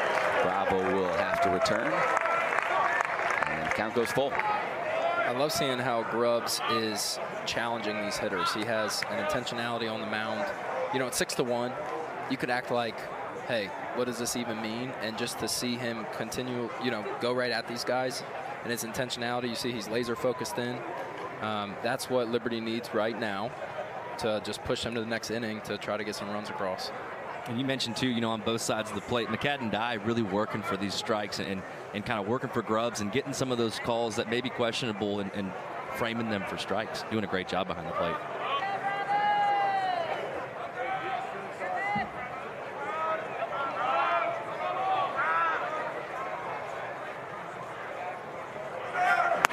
Runner goes, strike, throw to second. In time. Strike him out, throw him out. Third time today, McCadden Dye has gunned out a base stealer. A kid that just hasn't quite clicked for him this season in terms of the stats. But the stuff is still every bit as electric. And this is a great game, being up 6-1 for O'Shell. To, get some good at-bats under his belt, some good innings as Duke continues down this stretch, and as they move towards the end of the season, O'Shell being somebody they're going to need out of the bullpen. So hopefully he can get his confidence out here today. Yeah, it really was just more or less one bad outing against Clemson. And it kind of sidetracked the numbers, but his numbers a year ago, 22 appearances, a .69 ERA. He had 66 strikeouts and 39 in the 3rd innings. Like, that is about as dominant as you can be, all out of the bullpen. That fastball just misses to Aiden Sweat, 3-1 the count.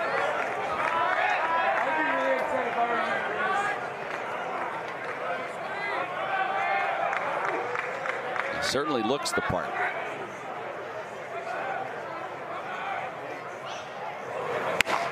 Missing again, that one down and in, so the Flames have their leadoff man on. And then for Liberty, any way you can, but we need base runners, and that's a great leadoff at bat. Yeah, you're so right. Aiden Sweat not trying to do too much. Got a big arm coming at him. Stayed calm, didn't chase out of the zone. Some of those were some close pitches there, and getting it started for the Flames here in the bottom of the 6th. Dye, who has been just an absolute stud behind the plate for the Flames, now stands in. Takes a breaking ball in there for strike one. Dye thrown out 3 base runners trying to steal in this ball game. Hasn't had much luck at the plate so far here this afternoon. 0 for 2. Good swing on that one, got under it just a bit. Gracia back a couple of steps, makes the grab for the first out.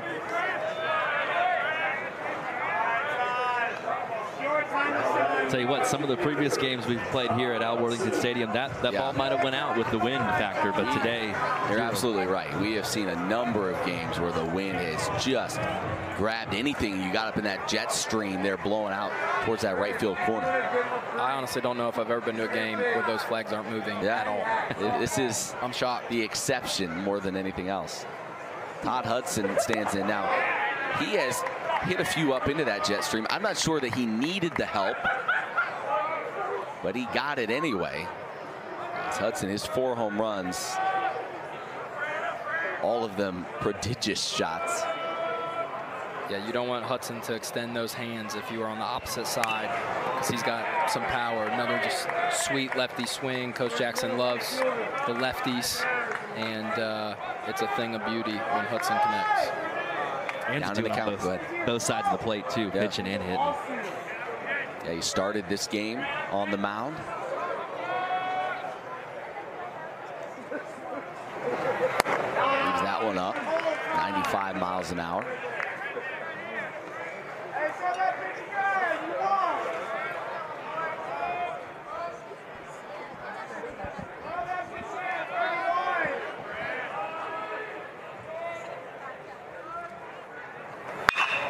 Squares that one up. Line shot gets through. Sweat makes the turn at second base. He'll go first to third as Todd Hudson with the ringing single. Now the Flames have runners on the corners. That's what I'm talking about right there. Watch him get his hands through. It's a powerful. He's got those long arms. You'll see it right here. I mean, 6'6". It's a lot to get moving, but yeah, you're right. If he gets those arms extended, yeah, that put a hurting on him. That's right. That torque and with those long arms reminded me of a guy that I used to play with, and Shane used to play with, Sammy Tarmino. You know, skinnier arms, but man, they could just hit the ball to the moon. Number 7. Sammy couldn't, squat 5 pounds, but hit the ball to the moon. I like how you really balance the how you're going to compliment him, but then you tear him down, and maybe a little more of a compliment, but then those skinny arms, you kind of tear him down again. And I just felt like if he was listening, I was being way too nice. Yeah, I just had to, brotherly love, undercut him a little bit. But can you imagine if he squatted, though, Yeah, seriously. Hit the weight, Sammy. So 2 on now for the Flames, 1 away. Cam Foster at the plate. Liberty with an opportunity to start chipping away at this Duke lead. Foster 0 for 2 today. Swings through that fastball. He's another guy with big-time power. Really slow start to the season for Cam Foster, but has been swinging the bat much better here of late. And the Flames need it right now. Yeah. 1-2 pitch on the way. They want it up. They got it. Belt high, called strike 3. They were wanting something up in the zone, see if they could get him to chase it. I don't think they got it up as much as they would have liked, but they end up getting the borderline call. Yeah, that's tough right there. I mean, 2 strikes, you got to battle. But I hear Cam there. He's looking that seemed like it was up. But again, props to these catchers. Props to Winslow for staying down and really snagging a strike there. So 2 away now. Liberty going to have to find a way, the hard way, to get it done.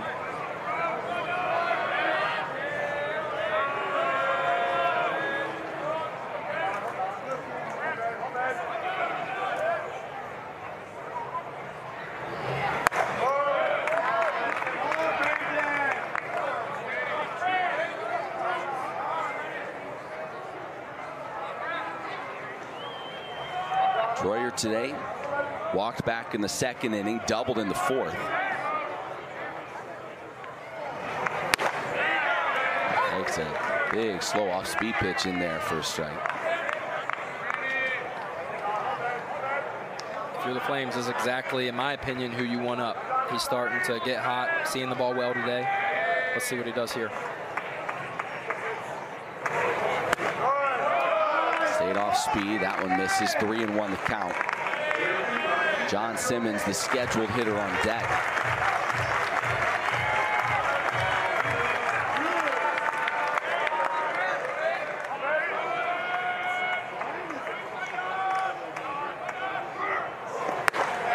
That one just misses off the outer edge, and they're loaded for Liberty.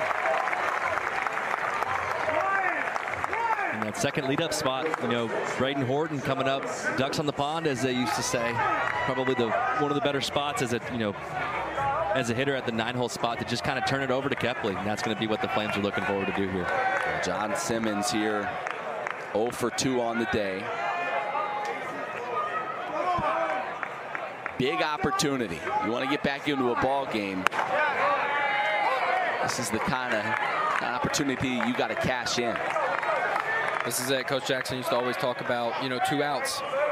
You know, the game does come down to somebody stepping up in a big moment and getting a 2-out hit, and that's what Simmons has an opportunity to do right now.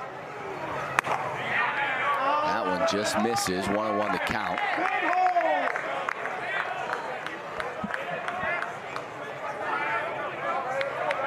Simmons getting the start at first base today. Not a ton of playing time this season, hitting just 263. A big moment. Well struck to center. Obi, bad route, and it burns him. He started in, then had to head back, and Duke catches a break as that one hops up and over the wall.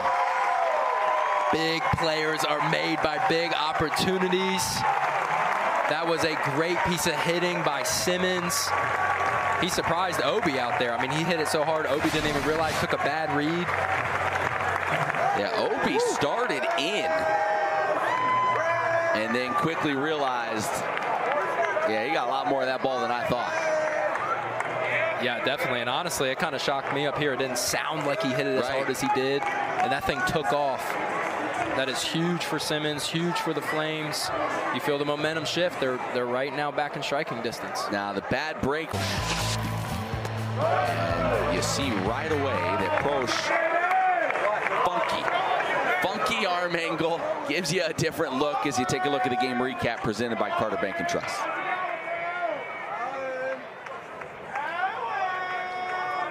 Lefty on lefty here. Horton swings through that one. Prosch, a guy that Chris Pollard said is kind of the guy that they have. You talk about who's the guy that's going to be the shut it down right here. He's kind of that guy for Duke. They trust him in any situation. When they need an out, they can call on him. They call on him now, and we'll see if he can get the job done against Braden Horton. You made a good point, too, that funky arm angle. You know, as a hitter, that ball is almost hidden for a long time behind the body, and it kind of jumps on you. So that 88, 87 maybe feels like 90. You know, it feels faster than it actually is. 1-2 pitch. Horton lays off of it. Evens the count at 2-2. Especially lefty on lefty, and he really does hold the ball behind his body. Funky is definitely the word to describe Prosch out there.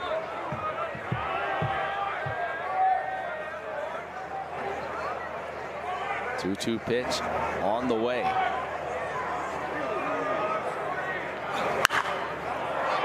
Popped up, foul territory, and it'll reach the seats. One thing Prosch did a great job there is clock management. You know, when you look at that pitch clock and it's dwindling down 5, 4, 3, it's about the only way that these pitchers can kind of play with mentality and kind of get the hitter off timing a little bit. Right, you never got to do that. Never had it. Like you never had the clock to have to worry about.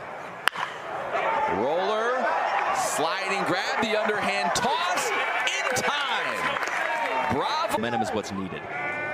Yeah, and I said this before about the Blue Devils bullpen, but Liberty's doing the same thing. They're trying to get these guys confident in this game to see who are their main guys that they can rely on as they get further into the season.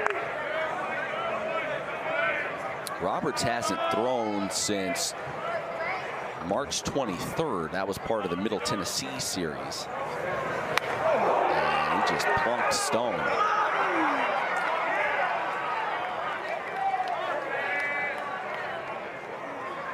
That's why you wear the hardware right there, right off the Evo Shield. Man, it used to be awful getting hit right there. We heard that one up here in the booth off the Evo Shield. Yeah. It's not just for looks.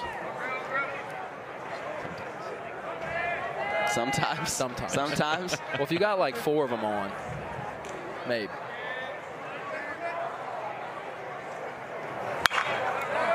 Did you have unnecessary accessories back in the day? Were you that guy?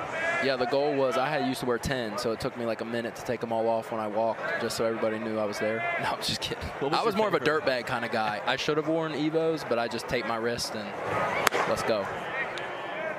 The oven mitt, the base running one, is the most popular I think I see nowadays. Yeah, we didn't have that as much. It kind of came around right as we graduated. Yep. But you hear it, you know. I mean, I'm for it because if you slide in and with, you know, you have speed and you break a finger, you're done. Bouncer, this could be 2 to second for 1 to throw to first in time. 4-6-3 double play. Sweat to Marsh to Simmons. And they're 2 away here in the 7th. Roll me up one time, baby. That's textbook right there. You see that great flip, beautiful exchange, and the cannon across to get the runner at first. A little fist bump there by Ben Roberts. There's that momentum Liberty's been looking for. Maybe we can hang on to that and see what happens.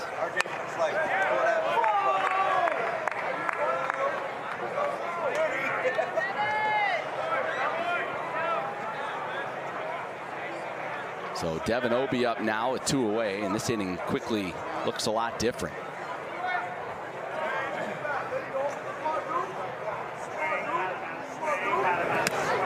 Bounced up there, 1-1 to count. That double play's big time because Liberty just came off scoring 2 runs. You come out, all you want from Roberts is to go after these guys and do that, keep that momentum, get your team back in the dugout, and now he's 1 out away from getting the bats back up there. Just misses.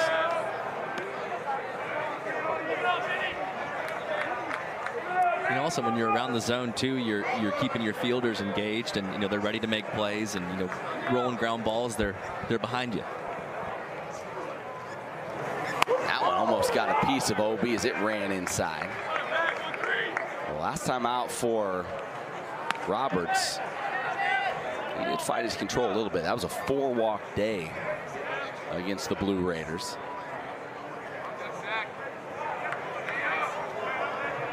Trying to avoid handing out a free pass here to Obie. That one well struck to center field. Kepley going back, looking up, and he'll play it off the wall. That one hit right at the base of the fence. And Obie in at second base with a 2-out double. 3-1 count. Obie was looking for 1 pitch, and he got it. And my goodness, he did not miss it. Now, the difference between that one and the one we saw from Simmons, that one sounded like it was about to bang off the wall. Obie, when he got burned on that one earlier, it didn't sound that way, but still carried, you know, far enough for a ground rule double. No, and Simmons still struck that well. Sometimes the bats, these different bats are misleading with the sounds of it coming off of the bat. So runner in scoring position now, 2 outs for Wallace Clark. Clark 0 for 2 today.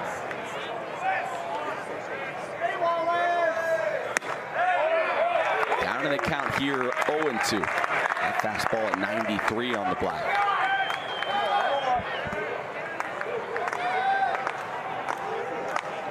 And there's Roberts again, not letting that last at bat affect him and coming right back 0-2.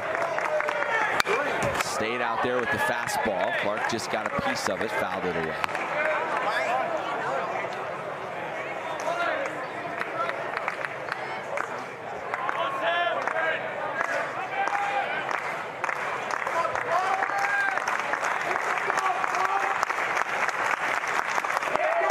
Tried to lock him up on the inner half. Roberts was halfway to the dugout. He thought he just got strike 3.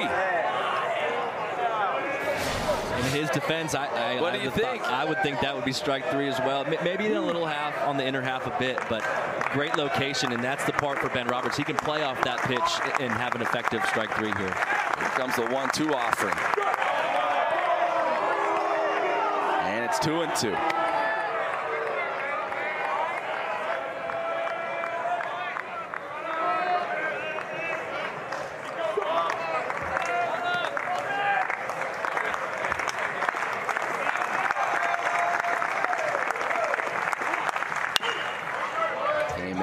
one chopped foul.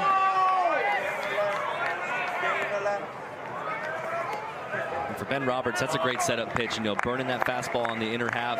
Good setup for multiple pitches. You could raise a fastball. You could throw a back foot slider here. If I had to bet on it, if I was picking a pitch, I'd go back foot slider off of that inner half fastball. It sets up perfect for a swing and miss. 2-2 pitch on the way.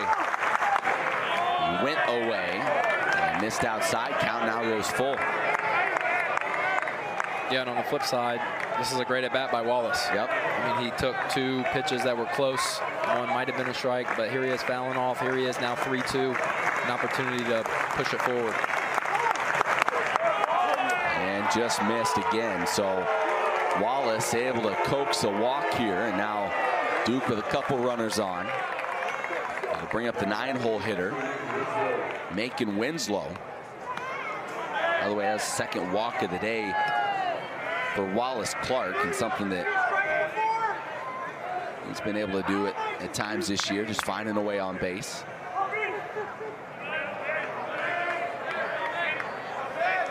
So now the 9-hole hitter Winslow, 0 for 2 today.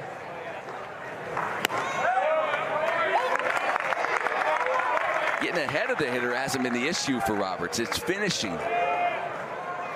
Yeah, and this is the guy that Roberts wants. You know, he's got to turn the page. Obviously, frustrating missed call, but he needs to go after Winslow right now because he does not want to go up to the top end of the order with men on base here.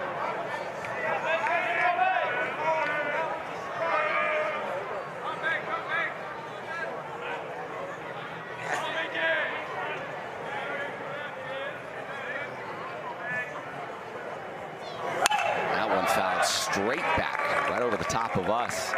94 miles an hour from Roberts, so the velocity certainly there for him today. Like you said, Josh, this is the guy, the 9-hole hitter. You really got to go after him. You're ahead in the count. You just got to put that foot down for the last pitch. Yeah, and we're only saying that. That's no diss to Macon Winslow. I mean, this guy is having unbelievable stats. It just so happens the alternative is going to the top end of the order to some of their best hitters. And so Winslow is a tough out, a great hitter, but you just can't give the bases loaded here. And there's the swing and a miss. It wasn't easy, but Ben Roberts finally got being the team right now in that conference. DBU 8th in the nation as Kane Kepley keeps on swinging a hot bat. Wide turn at first before thinking better of it and settling for a leadoff single. Kane stays hot. Again, just love how, you know, his plate discipline. He's just hitterish up there. He's fun to watch. Every time he's up there about a hit, you're thinking that he can get a hit. And right there again, staying hot. And to your point about their schedule coming up and the games where they could get rolling, that's why this game is so big. To continue that momentum forward as they hit their stride. And, you know, this is the middle of the season that could be, you know, show the trajectory of which way they're going to go. And Shane, like you said at the outset, these are also those games. I mean, you're playing a top 10 team right now. That at the end of the season, when people are always looking like, what are those resume building wins? What are those wins you can kind of hang your hat on? Well, you know, that game last week against Wake Forest could have been one. This could certainly be one. There are still a number of those out there for Liberty because of the schedule and the type of difficult schedule that Scott Jackson puts together year after year.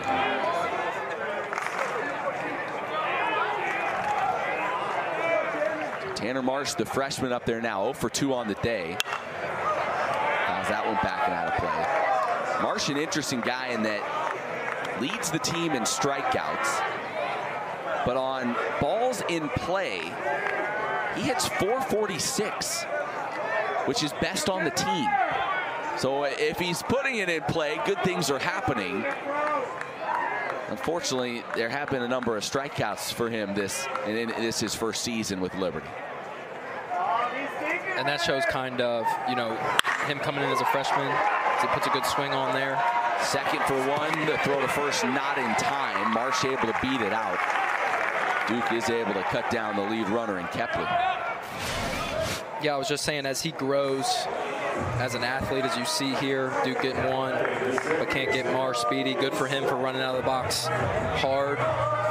You know, as he continues to mature and who he is, he'll continue to have that plate awareness to be able to put some of those in play where he's missing, which will then ultimately increase his average, as he's a great player with a great future here at Liberty. Strike in there to Aiden Sweat. Sweat 0 for 2 today, couple of strikeouts, also walked and scored a run.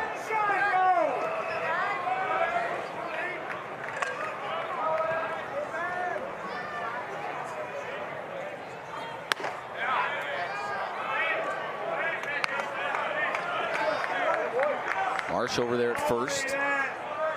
Runs well, but just 3 stolen bases on the year.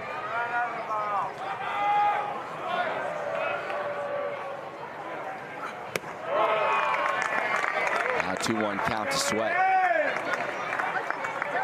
Flames need a big hit from Sweat here. This is why you're in the 3-hole.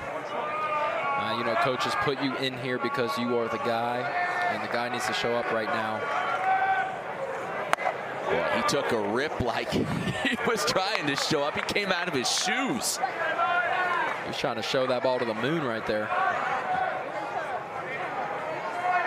Count evens now at 2-2. We have seen Duke really come after him with the breaking ball with effectiveness here today. They went back to it there, fouled it back and out of play. Yeah, but really, if you're Liberty, it's how do I pass the baton to the next guy? And it's so important to just not try to do too much and just get base runners.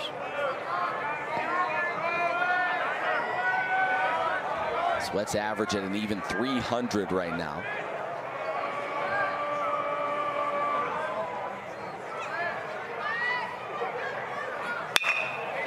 Up the middle. To second for 1, to first, not in time, mishandled, wouldn't have been in time either way, so a second straight fielder's choice. And the Flames now with 2 away and that runner on first. Yeah, you love the hustle. I know I said it about Marsh, but also with Sweat. You love the hustle here by the Flames runners.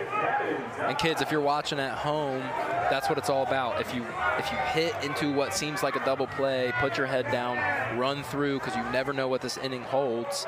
And with his effort, the one thing he can control, now they still get another opportunity. McCadden Dye at the plate now, 0 for 3. Struck out in the first, has also flown out a couple of times.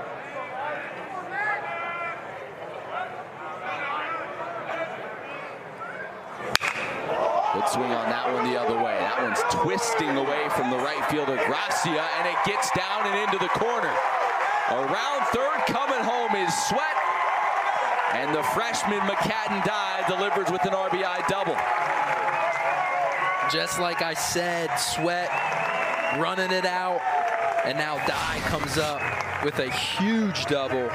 Opposite way, puts a great swing on it. Basically places it in that corner. That was a great at bat, great hit right there. Being 0 for 3, coming up in your moment and making the most of it. And now again, another opportunity for the Flames to push another run across the plate. Well, now you have the tying run at the plate in Todd Hudson. Now, having said that, this is a tough dude for a lefty to face, and you saw him look a little uncomfortable on that first offering. And if you are Duke, this is the guy that you quote unquote go after. It's your lefty-lefty matchup. You got a veteran on the mound, and you have 2 outs. Owen Prosch brings in the 1-1 pitch. That is right there with the fastball. Hudson now 1-2. Todd does have a hit on the day back in the 6th inning. 1-2 pitch. And he lays off the breaking ball. 2-2 now the count. That's great plate discipline by Todd Hudson. And that's a big league wipeout slider off speed right there by Prosch.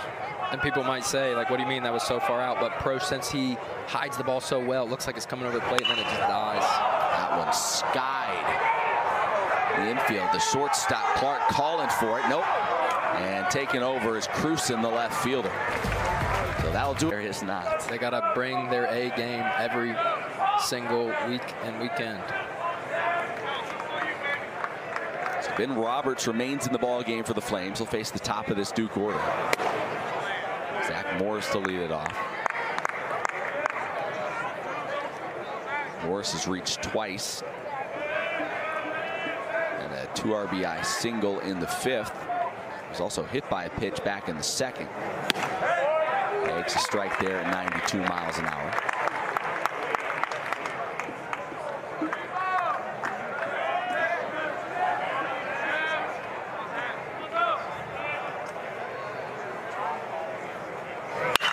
That one shot the other way and through. Nice piece of hitting there by Zach Morris, and he's on for the 3rd time. Yeah, you love Roberts. He's still competing. It's just a good piece of hitting by Morris right there. I feel like that was a good pitch. Just kind of get your hat off. He might have missed a little bit, you know, over the plate, but just a good hit. But now, again, another opportunity. Double play ball as Liberty puts a shift on here again. So Ben Miller at the plate. Couple of knocks today. He's also driven in 3. And you're at the stage of the ball game where you're Liberty, you're trailing by 2. Duke gets a run or 2 here in this inning. Boy, that might be a hole too deep to climb out of. Gotta hold them to right where they are. You feel like here to have a chance in the late innings. Yeah, Liberty can't let that happen. They gotta hold the line, put a line in the sand right here, and you know, get our impact player of the game, Duke's best hitter. Try to get him out right here. Got in on his hands, fouled that one off. 1-2 now the count to Miller. The hard part is, you know, pitching to Miller, there's not an out pitch, right? It's not like you can throw that slider in the dirt and then maybe he'll chase it. It's such a disciplined piece of hitting by Miller. We've seen it all day. Yeah, and you see that throughout the lineup, which is why I personally feel like their averages are so high. Because as a pitcher, and Shane, you can speak to this, is like if you keep having tough at bat after tough at bat after tough at bat, that comes up, that wears on you as the pitcher, and you know, you see that reflect in their numbers of them helping each other wear the pitchers down. And you've also seen this today. Guys like Miller just spoil good pitch after good pitch after good pitch until he can finally get something he can handle. Listen, that's what you see when you watch pro baseball. These guys, they don't swing at balls out of the zone. If something's close that they don't like, here, I'll just give that a little flip of the wrist, and now we're back. And now he's worked the count full. And then you end up in these spots right here when you do that. When you battle, you wear down the pitcher, you end up in a 3-2. Now it's anybody's ball game. And for Ben, you have to throw a strike. Right? Exactly. You are forced to throw a strike over the plate. Runner goes. The shift is on. That will beat the shift. A little flare that gets down into right field. And going first to third was Zach Morris. So a good pitch made by Roberts, but nothing you can do about that. And then you have that. That is baseball right there. We used to say less barrels, more hits. And when it rains, it pours. And for our friend Miller, it is a torrential downpour hurricane going on. He can't miss anything. And right there again, but that shows his hand-eye coordination and how good of a hitter he is, right? He's given a chance for it to fall, and it did right there. Yep, exactly right. Exactly right. A 10-game hitting streak, and 8 now of those 10 games have been multi-hit games for Ben Miller. So now runners on the corners. Nobody out for the freshman A.J. Gracia. He's been a handful today as well. A couple of singles, also drawn a walk. And what does Roberts have to do? We talked about it. He's got to forget about it. Yep. You know, Liberty still needs him to step up and to get outs right here. There's a million different ways to do it, right? It's a strikeout, double play. It's a double play, fielder's choice. I mean, there's so many different ways to do it, but it starts with just attacking the zone.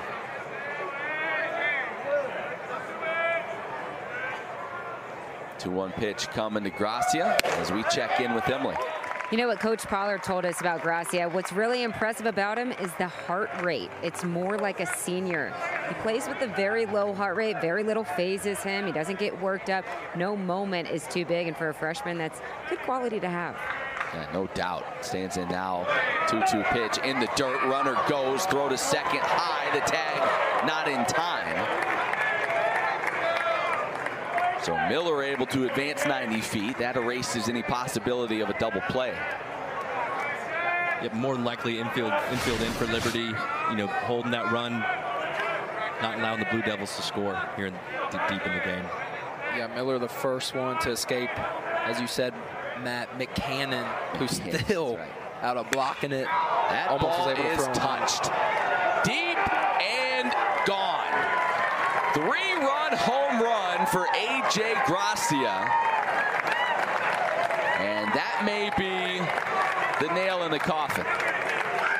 And just perfect timing on Emily's report, just having ice cold in the veins and just not having that heartbeat to get on the moment. And like I said, just finding your pitch and handling it well. And that's what happens when you are confident, you've experienced it, you do things like this and launch the ball into the stratosphere. My goodness.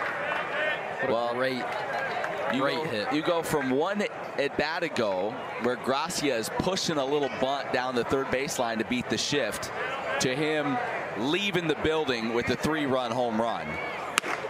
That's his 8th of the season. Again, he's on pace to break the Duke freshman home run record, which is 11. Wow.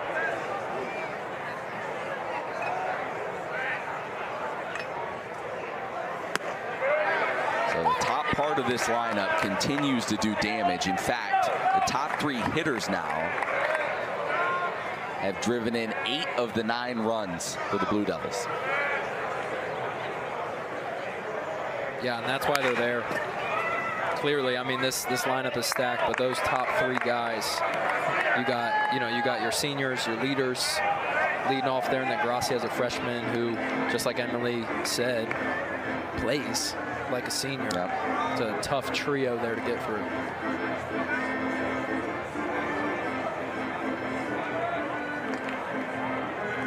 So Logan Bravo stands in now. 9-4 ball game. Duke has broken this one open in the 8th.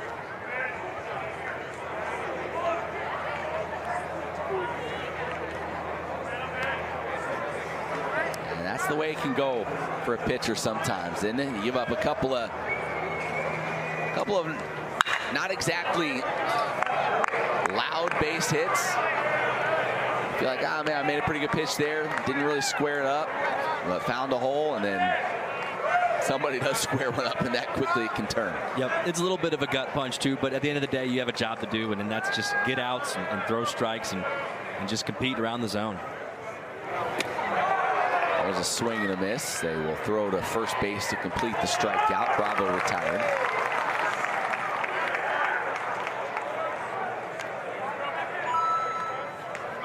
And that's huge. Carter will run that fastball up into the mid-90s. Also has a slider. There's the slider. Alex Stone. Carter's last time out came a week ago against Wake Forest. He was out there kind of in that pivotal inning late. And the Flames gave up a couple of runs. 2 unearned runs. Carter was out there. He also issued a couple of walks. And is in danger of handing out another one here. 3-0. Which that's also probably why Coach Jackson has him out here right now, to keep him in the rhythm. He's their guy coming out of the pen late in the games and trying to get his confidence back. We're struggling just a little bit last week to keep him in that rhythm as being the guy coming out the pen and late in the innings.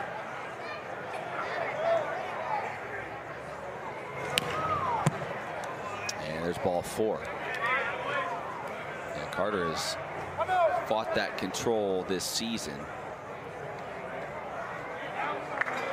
He's now issued at least 1 walk in 8 of his 10 appearances.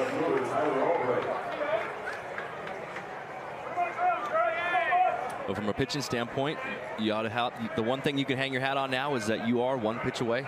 Double play is in order, and you almost have to convince yourself that that's. You pitchers are all so positive. That one shot through the right side. Devin Obie with a ringing single. He's having a great afternoon. Now, 3-hit day. He's also drawn a walk. I take that back. That was Cruzen with the single. His second knock of the day. Obie at the plate now. Yeah, you guys are positive, but you got to be. You have to when you're out there because you're on an island. You're by yourself. If you don't have positive self-talk, you don't believe in yourself. Nobody does. Whoa, that one up and over the head of Obie. I like to think of it, the game starts and it ends with the pitcher, right? The ball is thrown. That's a little far. Yeah, you got no, I'm just kidding. You're right. You're right. Keep going. Yeah. You just got to stand up for my position players out there. Yeah. I'm kidding. You're right. It really does. And if they're not willing to throw strikes and move it forward. That one just popped out of the mitt of McCadden. Die allows both runners to advance.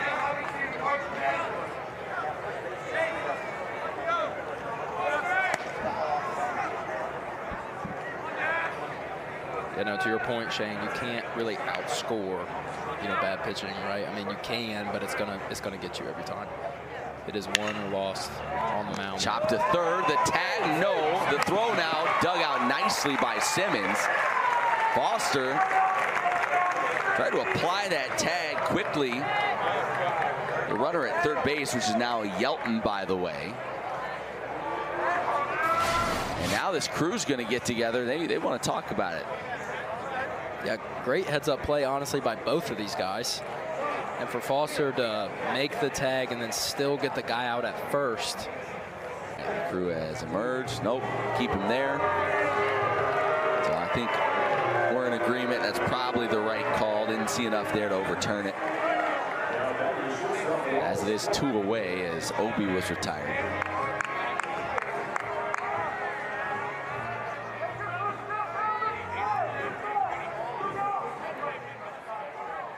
So brings up Wallace Clark, shortstop.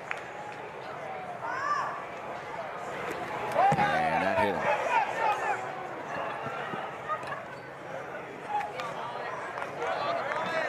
And actually a huge break that hit him as the runner from third was going to walk in. Yep. It's a big break for the Flames, honestly. So now they're loaded for Macon Winslow. 9-hole hitter.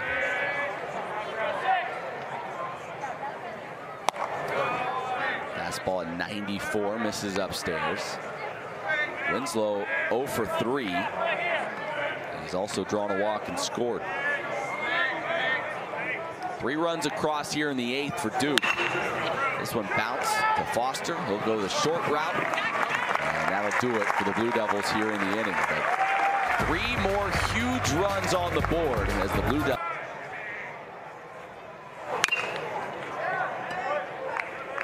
Fastball at 93. The Flames, you felt like they scratched and clawed to get that run across in the bottom of the 7th. They cut the deficit to just 2. Felt like, okay, you got a little momentum. You're back in this ball game. And then bang, that 3-run home run by Gracia really changed the mood inside this ballpark.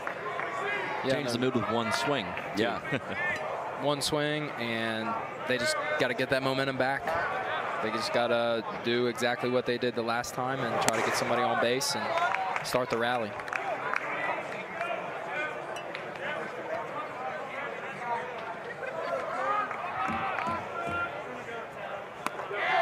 Swing and a miss. Count evens up at 2-2. Foster 0 for 3 here today. Couple of strikeouts.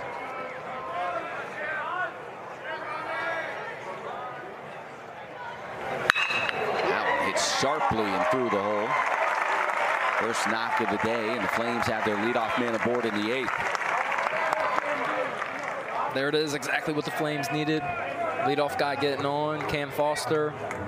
Good for him for having some rough at-bats and coming around and doing what we all know that he can do, which is put a hurting on that ball. That ball went through the infield quick.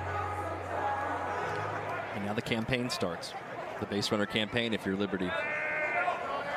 Well, Troyer, they haven't been able to retire him here today. That one hits him. They still haven't gotten him out. He reaches again. So 4th time today he's been able to reach base. And I suppose if you were going to erase a 5-run late inning deficit, it's a pretty good way to start doing it. A couple of base runners, still nobody away. John Simmons up there now, who delivered with the big 2 RBI ground rule double back in the 6th inning. And Allen, who on the season has hit much better against left-handers than righties. Takes the first offering upstairs. McClellan hitting just over 250 on the year.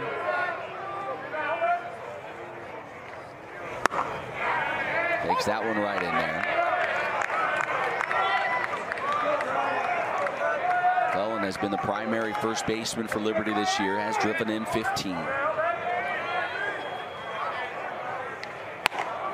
Took a big rip at that one, came up empty, 1-2 to count. Big swing right there. I love the swing. I mean, coming off the bench, just trying to get into the rhythm of the game. Nettles needs to do something with 2 strikes here. And looked at strike 3. So a good start to the outing for Edward Hart as McClellan's retired. And now Hart's going to have the opportunity to face a couple lefties in a row. Horton here in the 9-hole, then Kepley, the leadoff man, as we're going to get another meeting on the mound. Well, I would have assumed he would have gotten a chance to face them, but we shall see. How have we not sold a sponsorship for pitching changes? That's a missed opportunity. Think about how many times we could have pitched a product in this ball game, and it's just, we could have been cashing in. Wasted opportunity. Unbelievable. At least start cashing in. Yeah, at least for the midweeks, right? For sure. That's yeah. Now we'll just have to take shout outs, $20 a pop. Yeah, right. Until the end of the game. I am willing. So Bielenson to face Braden Horton. 2 on, 1 away. Fastball, changeup, slider, and a cutter for the Duke closer. And when you talk about that changeup that he throws, Chris Pollard says probably the best changeup he's ever coached in his life. It's that good. Which is probably why, I mean, obviously a huge part of his success, because I know as a hitter, if you have a guy with a good arm and he can drop that changeup on you, it's dead. It's that other layer of the onion that you always have to be worried about when you're hitting. 2-2 count. There it was. Just right there. It is so hard because it looks like the same pitch as the fastball coming out of the arm, but yet it's just falling off the table. So much slower, and just a great wipeout pitch there. Chris Pollard said, you know, he goes, yeah, he walked on. Great story, how hard he's worked and his competitiveness. He goes, I think he's going to be in the big leagues in 2 years. He said, I think he's that good. Whoa. His stuff is that good. You get the fastball up into the mid-90s at times, and then that changeup. That's a huge compliment coming from a coach who's been around the game, seen so many players. That's a big-time compliment from Coach Pollard. Let's check in with them. Yeah, Coach added that the click moment, physically it started to click when he learned how to manage and harness that changeup in the fall of 22. He started to see a ton of the swing and miss. It's a really elite pitch, like you guys are saying, 50% swing and miss on this changeup. And he started to develop some trust and confidence and competitiveness in his outings in the spring. So they started to put him in higher leverage moments, and he just kept handling them and rising to those moments. His teammates really, really trust him.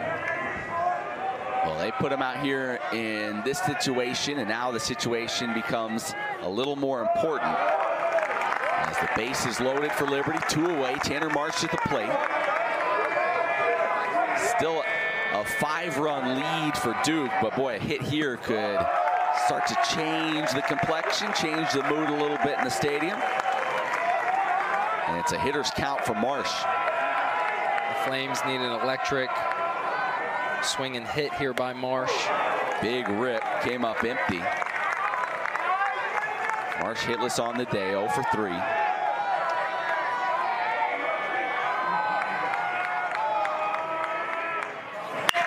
Up the middle and snagged by Bielenson. He'll run it almost the entire way there, underhanded to first. And Duke gets at against these 3 hitters at the top of the lineup. Yeah, Zach Morris to lead it off. A couple hits here tonight. A couple RBIs. Yeah, and Shane, you could probably speak to this. That has to be kind of the approach here, right? You're Trey Cooper, you're not coming in going, oh man, 9-4 ball game. Why am I pitching in a low leverage situation like this?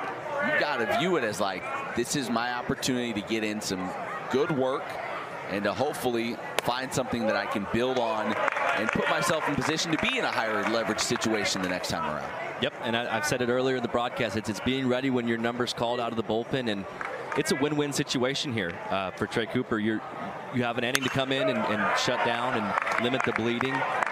There's no loss in the sense of the opportunity you have if you're Trey Cooper. Count evens up 2-2 to Zach Morris. Singled each of his last 2 at-bats. That one sails all the way back to the backstop. Full count. Cooper's last time out came a week ago against Wake Forest. Went an inning in the 3rd, did walk 3.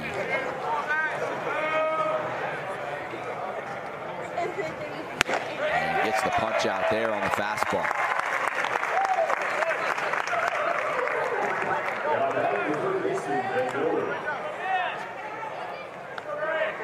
Cooper's one of those guys, and you feel like you see guys like this every season, but say, boy, batting average against him is only 158.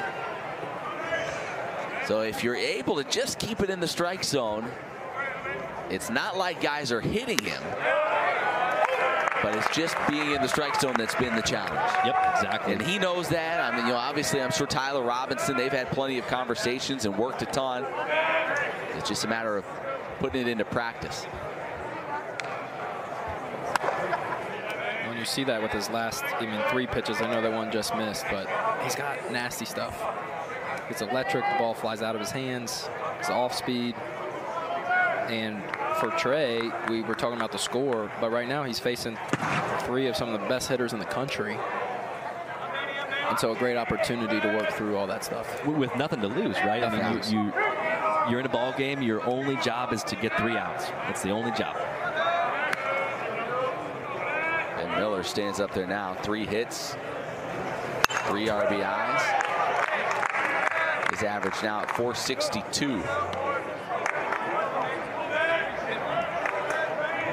Tell you what, 462 on April 2nd. That feels a little bit different than it felt even just a couple of weeks ago, right? It's hugely different. I mean, for his average to be that high, I know we're still, getting towards the midway point, but it's literally insane. It is. I mean, Miller he's not missing anything, and you can just see the confidence here. I mean, right now, still having another good at bat, top of the 9th, never wasting an at bat.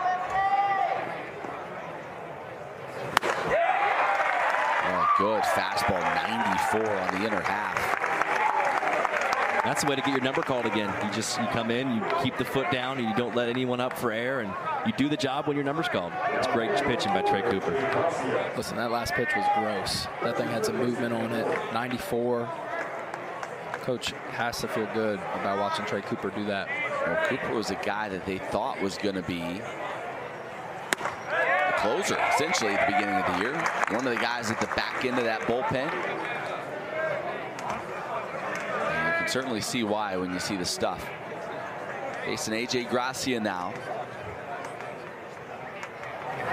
He had really the big blow here late in the ball game. A 3-run home run in the 8th inning. It was just a 2-run game at that point.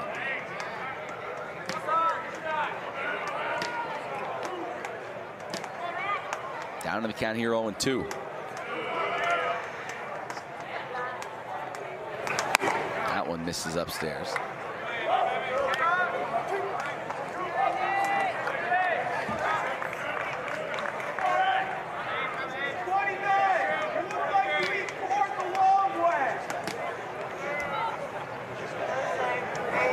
One-two pitch just misses off the outer edge. That fastball up at 94.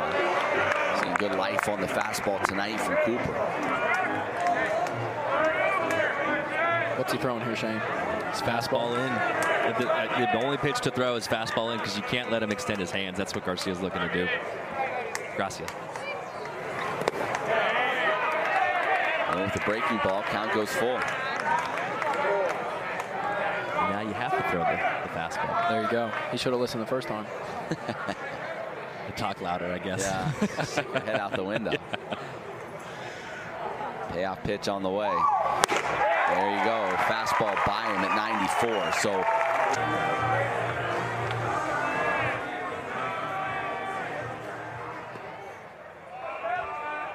Sweat hitless on the night, 0 for 3. Takes a look at strike one. And if you're Bielenson, you know, maybe statistically this isn't a save opportunity, but I can promise you through the ears and in the mind, this is the same intensity and the same feel to practice like you're in a save opportunity on a midweek.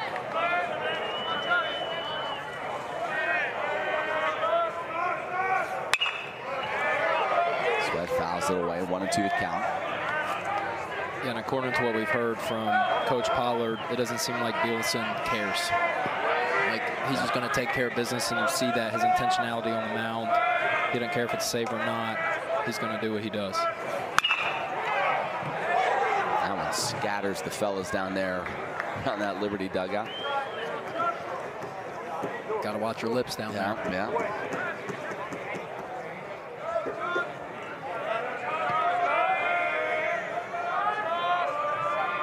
Here comes a 1-2.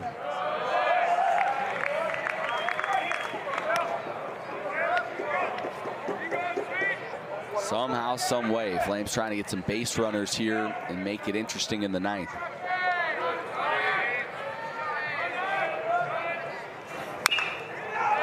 And Sweat putting together a good at bat. And Bielenson just having the most confidence to throw like that changeup, and you know, 50-50, or I should say 50% swing and miss. I mean, as a coin flip to have one of your pitches going to be a swing and miss, that is electric. Great take. There was the changeup. Man, that was a great eye there by Sweat. 3-2 pitch coming. Up the middle and booted. Would have been a tough play anyway for Morris as he was coming over by the bag, but just mishandled it, and Sweat will reach. So the Flames get their leadoff man on here in the ninth. There it is. Start warming up the Flame train. Somebody's got to crank the engine going. That one got in on the hands. Look at Bielenson. Not ever recommended, I can tell you, by coaches to get that bare hand out there and try to just snag it. I'm sure Coach Pollard was so happy that pass by his throwing hand. Considering the action of that changeup. So this one skied to right field. The catch made by Gracia, and McCadden-Dye retired.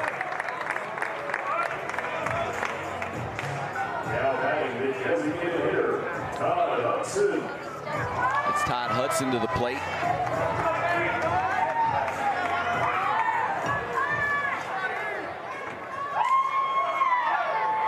Hudson 1 for 4, had a single back in the 6th inning.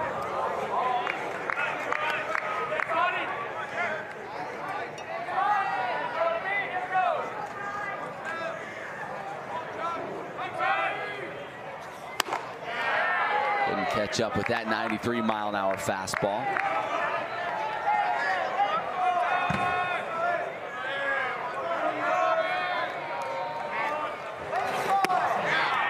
Another one right there. 1-2 now the count. And with 2 strikes, the Duke infield will shift for Todd Hudson. Play him to pull.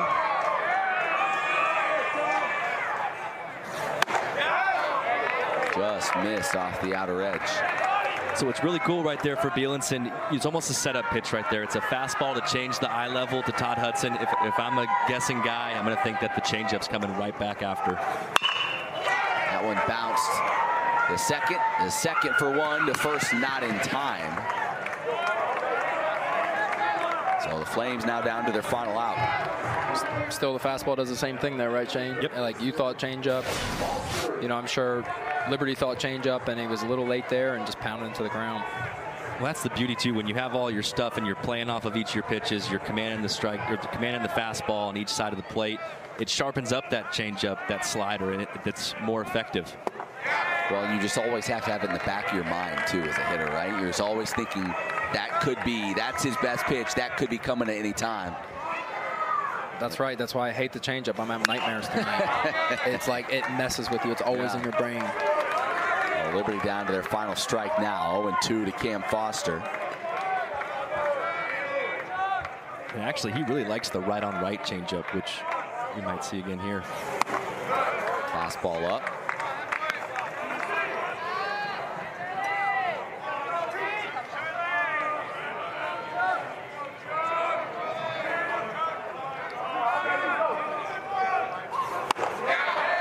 And that'll do it. The swing and a miss. Down goes Cam Foster. Down go the Flames. Bielenson able to close it out.